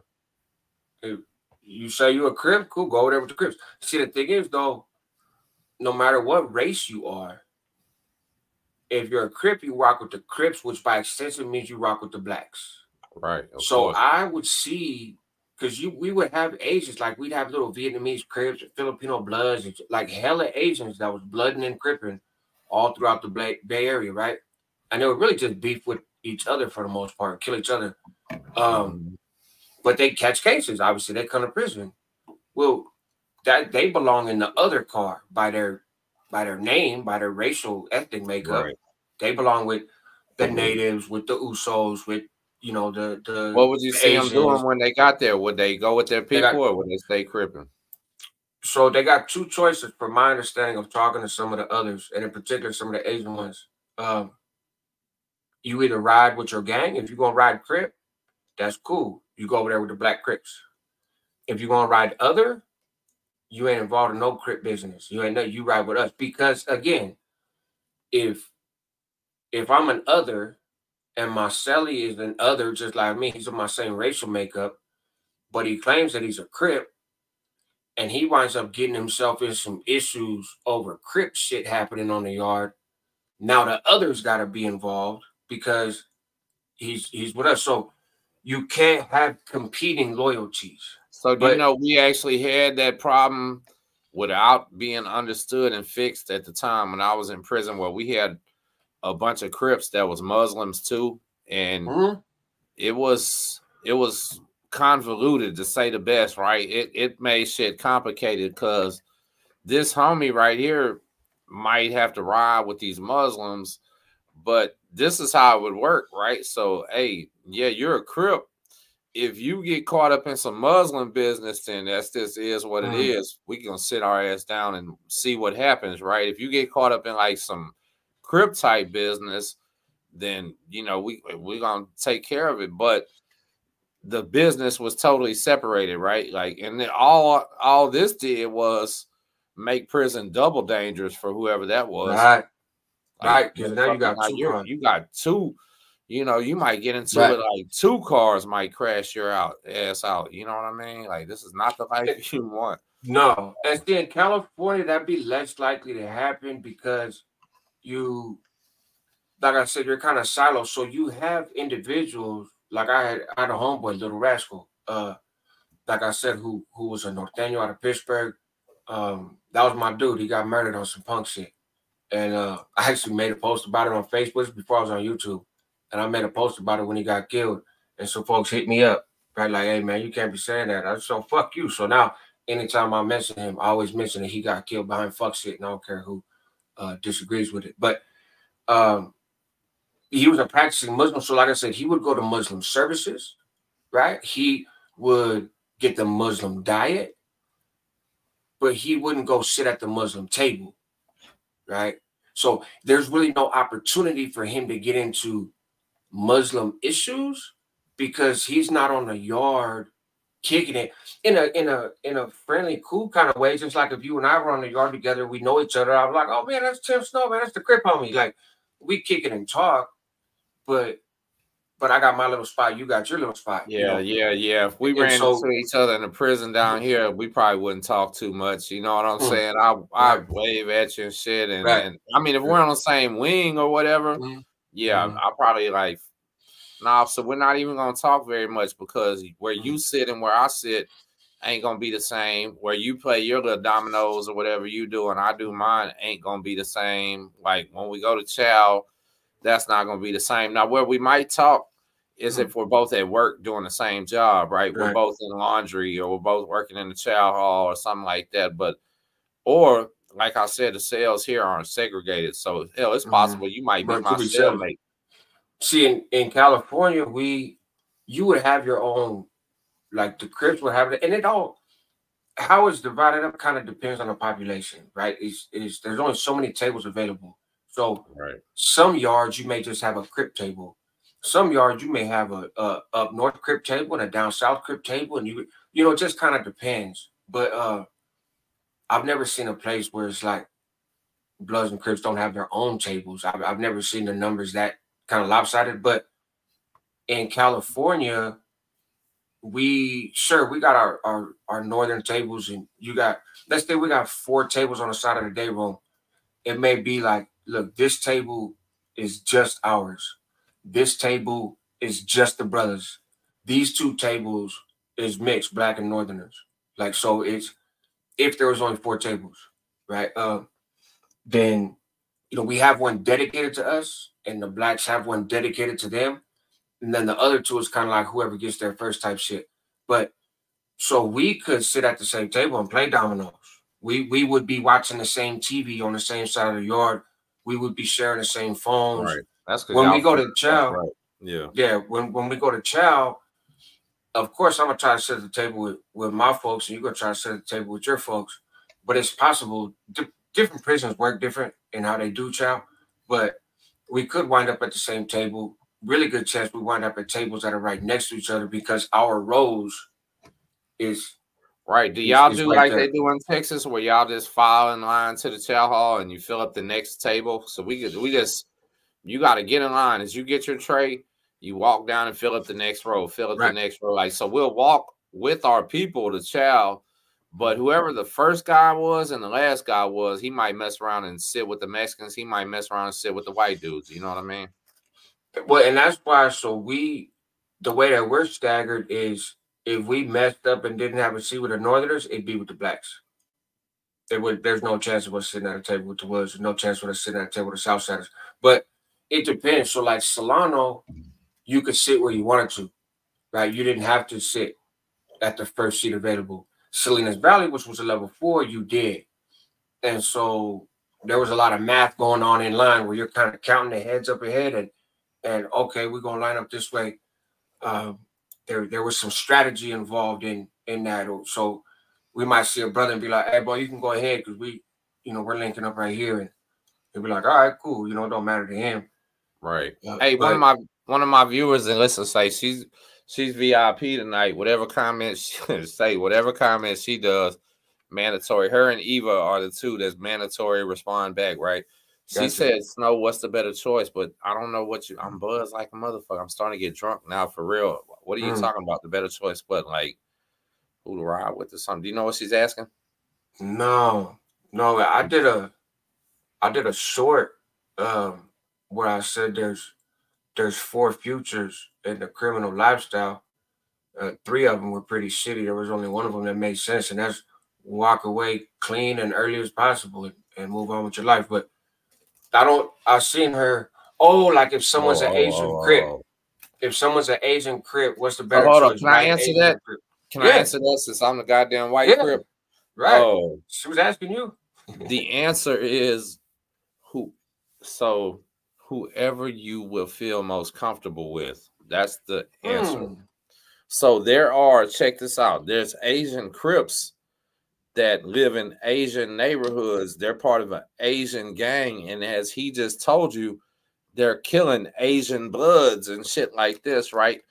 They're part of a quote unquote black gang, which is the Crips, but they're functioning purely Asian. You understand? Hold on, let me turn that camera on. So they're functioning purely Asian.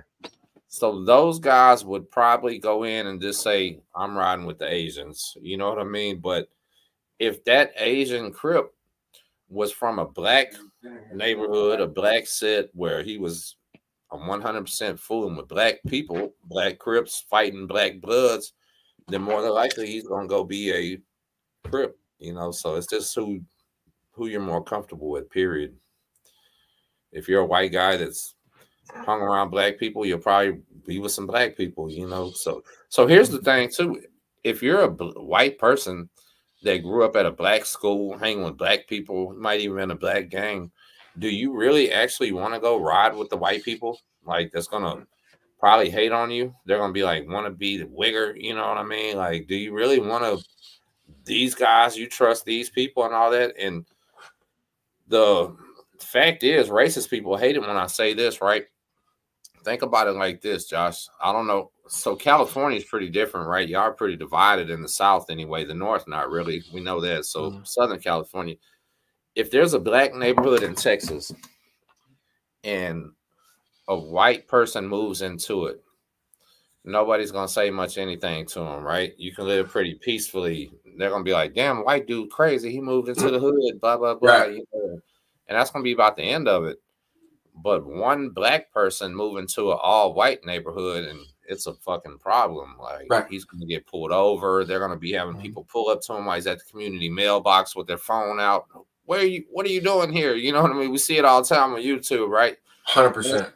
Well, it works the same way inside of the gangs in prison and all that shit, right? You show up as a white Crip white blood, Asian Crip, Asian blood, they're gonna be 100 times more likely to accept you. They might be skeptical. They might it might not be the same as you as a black person, but they're gonna be way more accepting than if you were even with the white guys probably and showing up as a white guy with a black wife or a white guy with a black kid or something. They might listening to rap music, anything. Yeah. Yeah. So I showed up in prison with gold teeth and Crip tattoos. You know what I mean? Like permanent gold teeth that don't come out that I had for 20-some years. So there was no like other choice for me. You know what I mean? But I never regretted it and I never had any problems about it, really. It was, I mean, so every time I've been to jail, I've been jumped at least one time, though. You know, like that just is what it is. And that's for a lot of different reasons. For me fucking doing, so I never got jumped by my own people or nothing like that. But yeah, no, so I've been jumped by 8 white dudes in the county. Me and my homeboy Rigo got jumped by about 15 fucking bloods from Parkland and Galveston. Several times, 4 Mexican D-Town tangos in the feds. Like I've definitely felt all ramifications from it, right? But it was never some black guys jumping on me, if you want to know the truth. It was always some fucking whites or Mexicans, but they would always find the other reason to do it other than he's a white Crip. Right? Because that they can't say that. Right, you can't say that. Yeah. That's unacceptable, right? Oh, you mean you whooped him because he's a fucking any kind of Crip? That don't work. So they'll find a different reason, you know, and it is what it is. And so I'm the one that says this ain't the life you want, right? Last time I fought 4 dudes on the yard, they broke my fucking shoulder, fractured my ribs, had my face looking about this big, black eyes, busted lips, you know, and my daddy came to visit me and see me like that, bro. That was one of the hardest things in my life. I had tough to my daddy, right? I'm not one of the men that call home and go, it's rough in here, mama, I'm scared. You know what I mean? No, I call home and go, hey, mom, hey, dad, I'm cool. Everything's fine. Thank you. And then I got to write and tell them, hey, cancel that visit next week. I got jumped on. I'm in the hole. Yeah. You know, don't come. And my dad's silly ass pulls right up. Well, you just told him don't come. I got jumped. He's like, I'm trying to see for myself. But I also said I'm okay, right? I'm fine, man. Hey, I don't feel like having no visit, but here goes the deal. But as a parent, though, that was a good move. I think that was a dad move. Bro, I understand. Love my pops, right? Totally understand. But that was humiliating as a grown ass man, bro. I was fucking, how old was I, man? I was like 37 years old, 36 years old, something like that. I was big as hell, lifting weights, strong. I'm telling my pops when I gotta go to court and turn myself in, hey, I love you, Dad. I got this. Don't worry about it. You know what I'm saying? And then I gotta write him this letter saying, man, they caught me slipping, but don't worry about it. I'm all right. Right. And I guess, bro, he had came to visit before and knew shit had happened. Right. Like you know, somebody got a bruise on them, fucking, they got a little cut or something or anything like that. So, but I would never say anything. Right. Like just the same way as I told that viewer earlier, if you're beat inside of a prison, something happened to you, you're expected to say to the police, oh, I fell in basketball or I fucking fell out my bunk or something. So I would always do that to my family. You feel me? Like, oh, shit, Granny, I just fell out the bunk or something. So they would know I was lying. But so when I actually wrote and said, hey, something happened, you know, but just don't worry, I'm fine. I'm back here and shit. Everything's cool. I guess since it was the first time out of 3 fucking beds that I ever said anything happened, it scared my dad, right? So, but it was humiliating. Like how bad must it be, for him to actually say it? Bro, it was fucking humiliating to have to say it because I don't think that's right. I do believe all men that do any fucking amount of time should always tell their friends, family, and everybody, except their little brothers. That don't count, right? I mean, the women. Tell the women, tell your dad, pops, everything's fine. When you get out, tell your little brother and the little homies, hey, man, this shit sucked. Right. But what I'm saying is don't scare your family. Right. Always try to play like it's cool. Be a man about shit. So, it's bad enough. It's bad enough that they're doing the time with you. Yeah, bro. I fought 4 dudes on the yard and I barely got a chance to fight back. These motherfuckers stomped the shit out of me because in the feds, you wear them fiberglass composite toe shoes. Right. And they're kicking me with these basically steel toes. It was pretty bad. But none of that. That wasn't humiliating, right? That wasn't embarrassing. That's just prison life. That's me doing what I do. My dad coming to see me in that visitation room, that was embarrassing, dog. Like, man, I was like, I've been playing like everything was fine, but I can't tell Pops, no, don't worry no more. Like, now he's seeing what can happen and he's looking at me. I always remember the TV show Martin. You remember Martin? Yeah. Sitcom? You remember when he got his ass whooped and his head was about that big?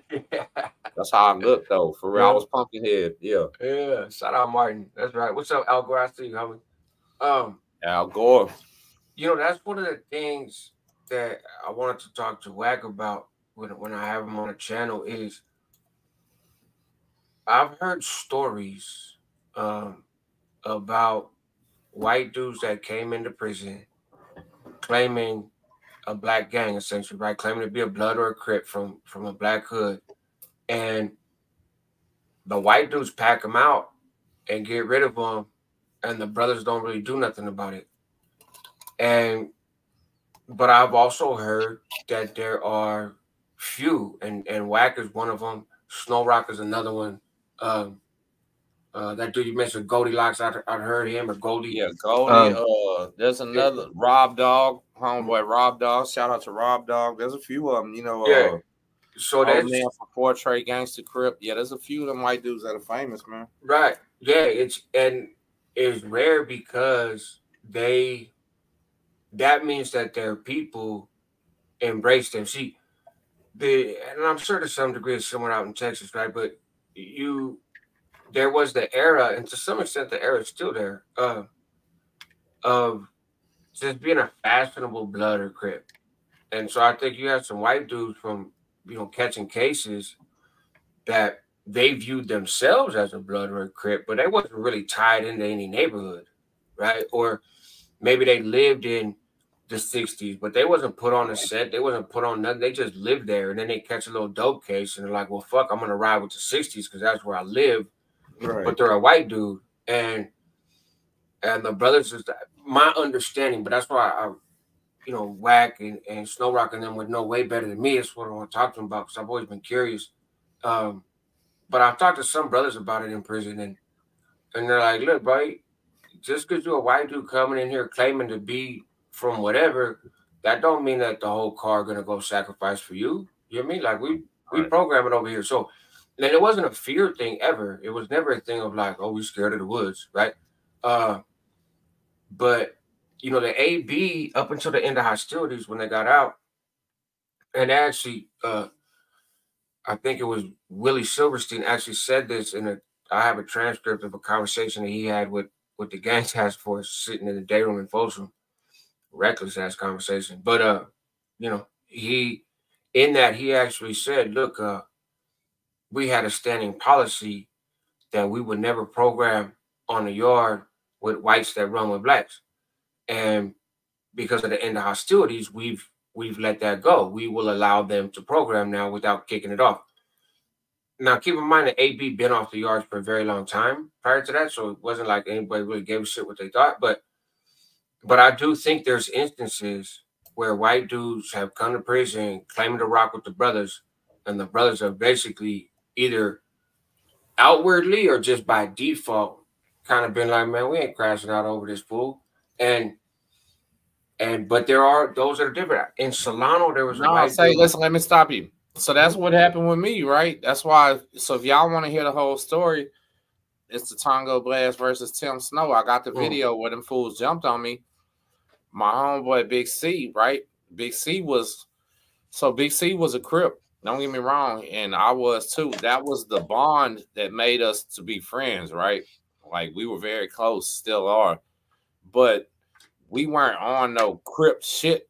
Like when I'm fixing to tell you, like this wasn't no gang activity that this guy was on because we were in the feds where gangs didn't really matter where we were. It was more geographical, right? But when that happened, so I heard the entire story wrong, if you want to know the truth, because I heard the story in the whole. I heard the gossip and the rumor and all that shit, right? I get to with C again, and he talking about he don't want to talk about it and all this shit. But I finally got him to come do the interview with me.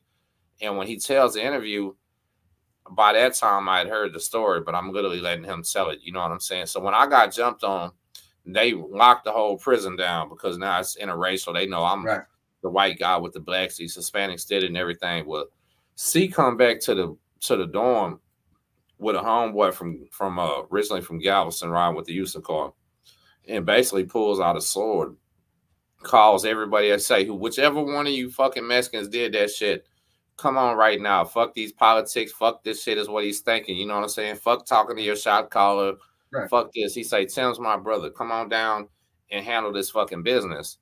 And nobody replied and nobody came on down. This man now, he's 6'4", 280 with a big ass sword, and he's serious. Nobody in their right mind is gonna come down. You know what I mean? Right. And so when that happened, they locked the whole prison down, not because of that, because of what happened. And when they finally go to the rec yard, he had just did 12 years state time, right? Which is totally differently ran than the Fed. So he was still more on some state time. When they called the shit to talk to these guys, speaker, shot caller, whatever you want to call them, on the yard, they're thinking, well, C is coming to speak for me, right? Like he's the only fucking one there that is really saying, I'm representing fucking Tim. He just got whooped. He's in the fucking hole. I'm doing it. And it wasn't on no Crip shit. It wasn't on no white, black shit. None of that. It was on some, he's my real fucking friend. Like we really sit in each other's fucking cell. We really smoke. We really fucking talk about our goddamn family. Like I know about his grandma and his fucking crazy ass girlfriend he had. And you know what I mean? Like I know fucking C's wife. Like this is not some gang shit, dog. This is like some man-to-man shit. This is why I will always love this man, right? So he goes onto the fucking yard.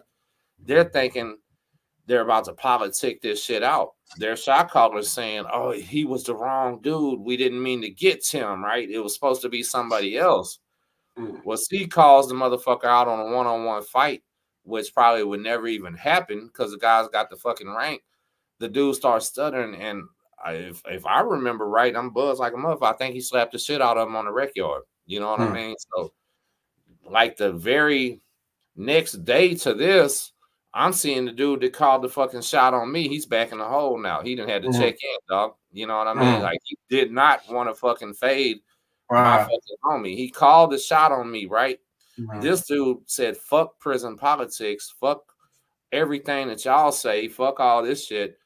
We're going straight to the root of the problem, right? And that dude couldn't fucking handle this fucking 6'3", 6'4", big, strong ass, crazy ass black dude fucking in his face right there. That's what I'm saying. So a lot of times when we say prison politics keeps a lot of motherfuckers safe, but at that same time, C life was in danger for doing that shit. Right. You know what I'm saying? Like, his life was in fucking danger for doing this shit, but he loved the motherfucking man enough on some real, hey, we're locked in this dangerous fucking place, dog. You got my back, I got your back. Like we on this wing together. There's only fucking about 4 of us that feel like this, right? So I will always have the ultimate respect for him, but nobody else in the car or anything else was pushing that issue like him. They were telling him, calm down, let's politic this shit out and all this shit. He was so much of a state inmate, he didn't even know what the fuck politic this shit out. What do y'all mean? Like this is blood for blood type shit, right? And it was a whole crazy story, like real talk, dog. Like so, no, yeah, I was part of the black card, but no, the entire black card didn't want to go to war for me type shit. But you know, so they also probably wouldn't have went to war for each other though. It wasn't specifically because I was a white boy. You know what I mean? I kind of created the problem, right? No, ain't no kind of. So I created the problem that got my ass beat. Therefore, I got my ass beat, and that was about the end of it. But you paid the price for it because we was friends, right? And that's all I'm saying. So yeah, it's ain't nobody gonna punish my friend. You fuck what he did. Right. That's it. Right. Yeah. So that's all it was. I guess I explained it to the end right there. You know, so I deserve, not saying I deserve what I got, because I was trying to save somebody. I get taken out. He stands up, you know, but hey man, fuck all that shit, right? It does. It's well, it's the so 2 things real quick.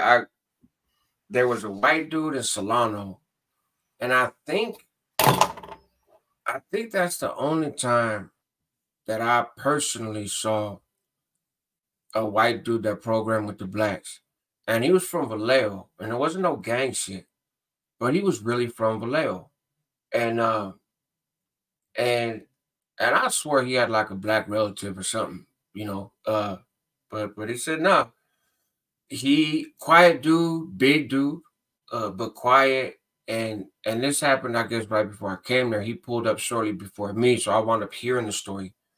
And that's my first main line. So I got, you know, I'm curious about shit that I'm seeing. And I'm like, oh, there's a white dude that kicks it with the brothers. Like, but this, you got all these white dudes over here with all this, you know, racist stuff scribbled all over them. So how's that work? And they had went to the Bay Area blacks, and I was in Northern California prison. A lot of people from Northern California, regardless of their race. Shit, we had more blood from Sacramento than we did down south at that yard. And so, but he was from Vallejo. He wasn't gang banging. He's just from Vallejo, right? Grew up with the brothers and made the decision. I'm in prison. I'm not gonna run with the whites. I don't know none of those dudes, but I know some of these black dudes from Vallejo. I'm really from there.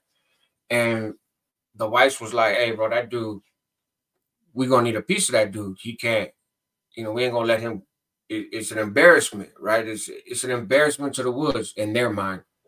Right. I don't think it's a big deal, but in their mind, it's an embarrassment to have somebody of their race that is choosing to go rock with a different group, especially Hey, here's because what I don't understand though. Listen, you kept it real. You said, hey, if a fucking Hispanic from the north comes and said he's blood, Crip, or whatever, Muslim, that's their fucking business now. Why are the goddamn woods out there so serious? Like, because their foundation is it still their fucking business is what I'm saying. Well, so when a white man is in a different car, why is they still taking it as an insult?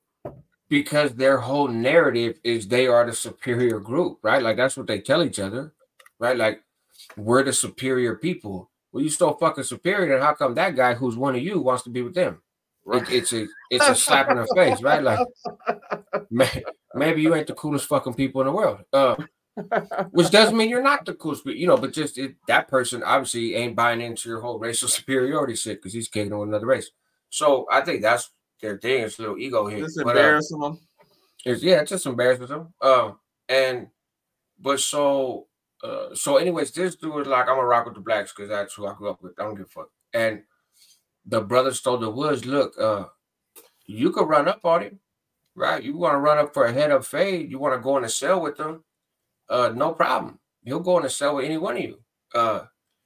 But we're not getting him off the yard, and he's one of us, and that is what it is. And a couple of the white dudes took up the invitation to the cell fight, and apparently they lost the cell fight to where the woods was like, fuck it, we just gotta leave him alone because they couldn't whoop him.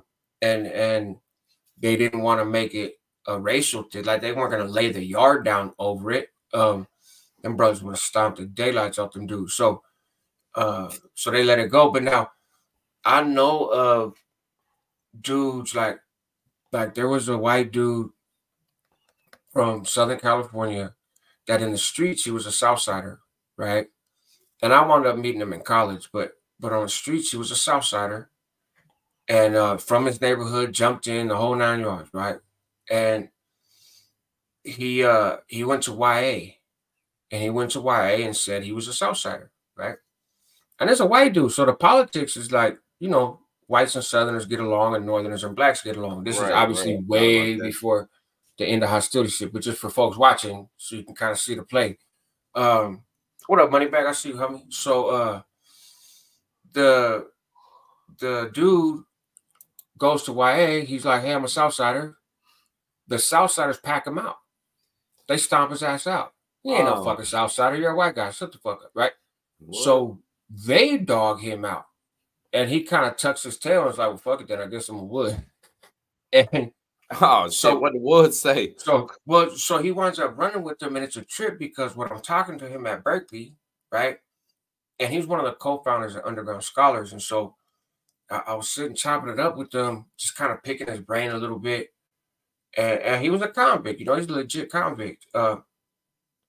And I said, man, how was that for you?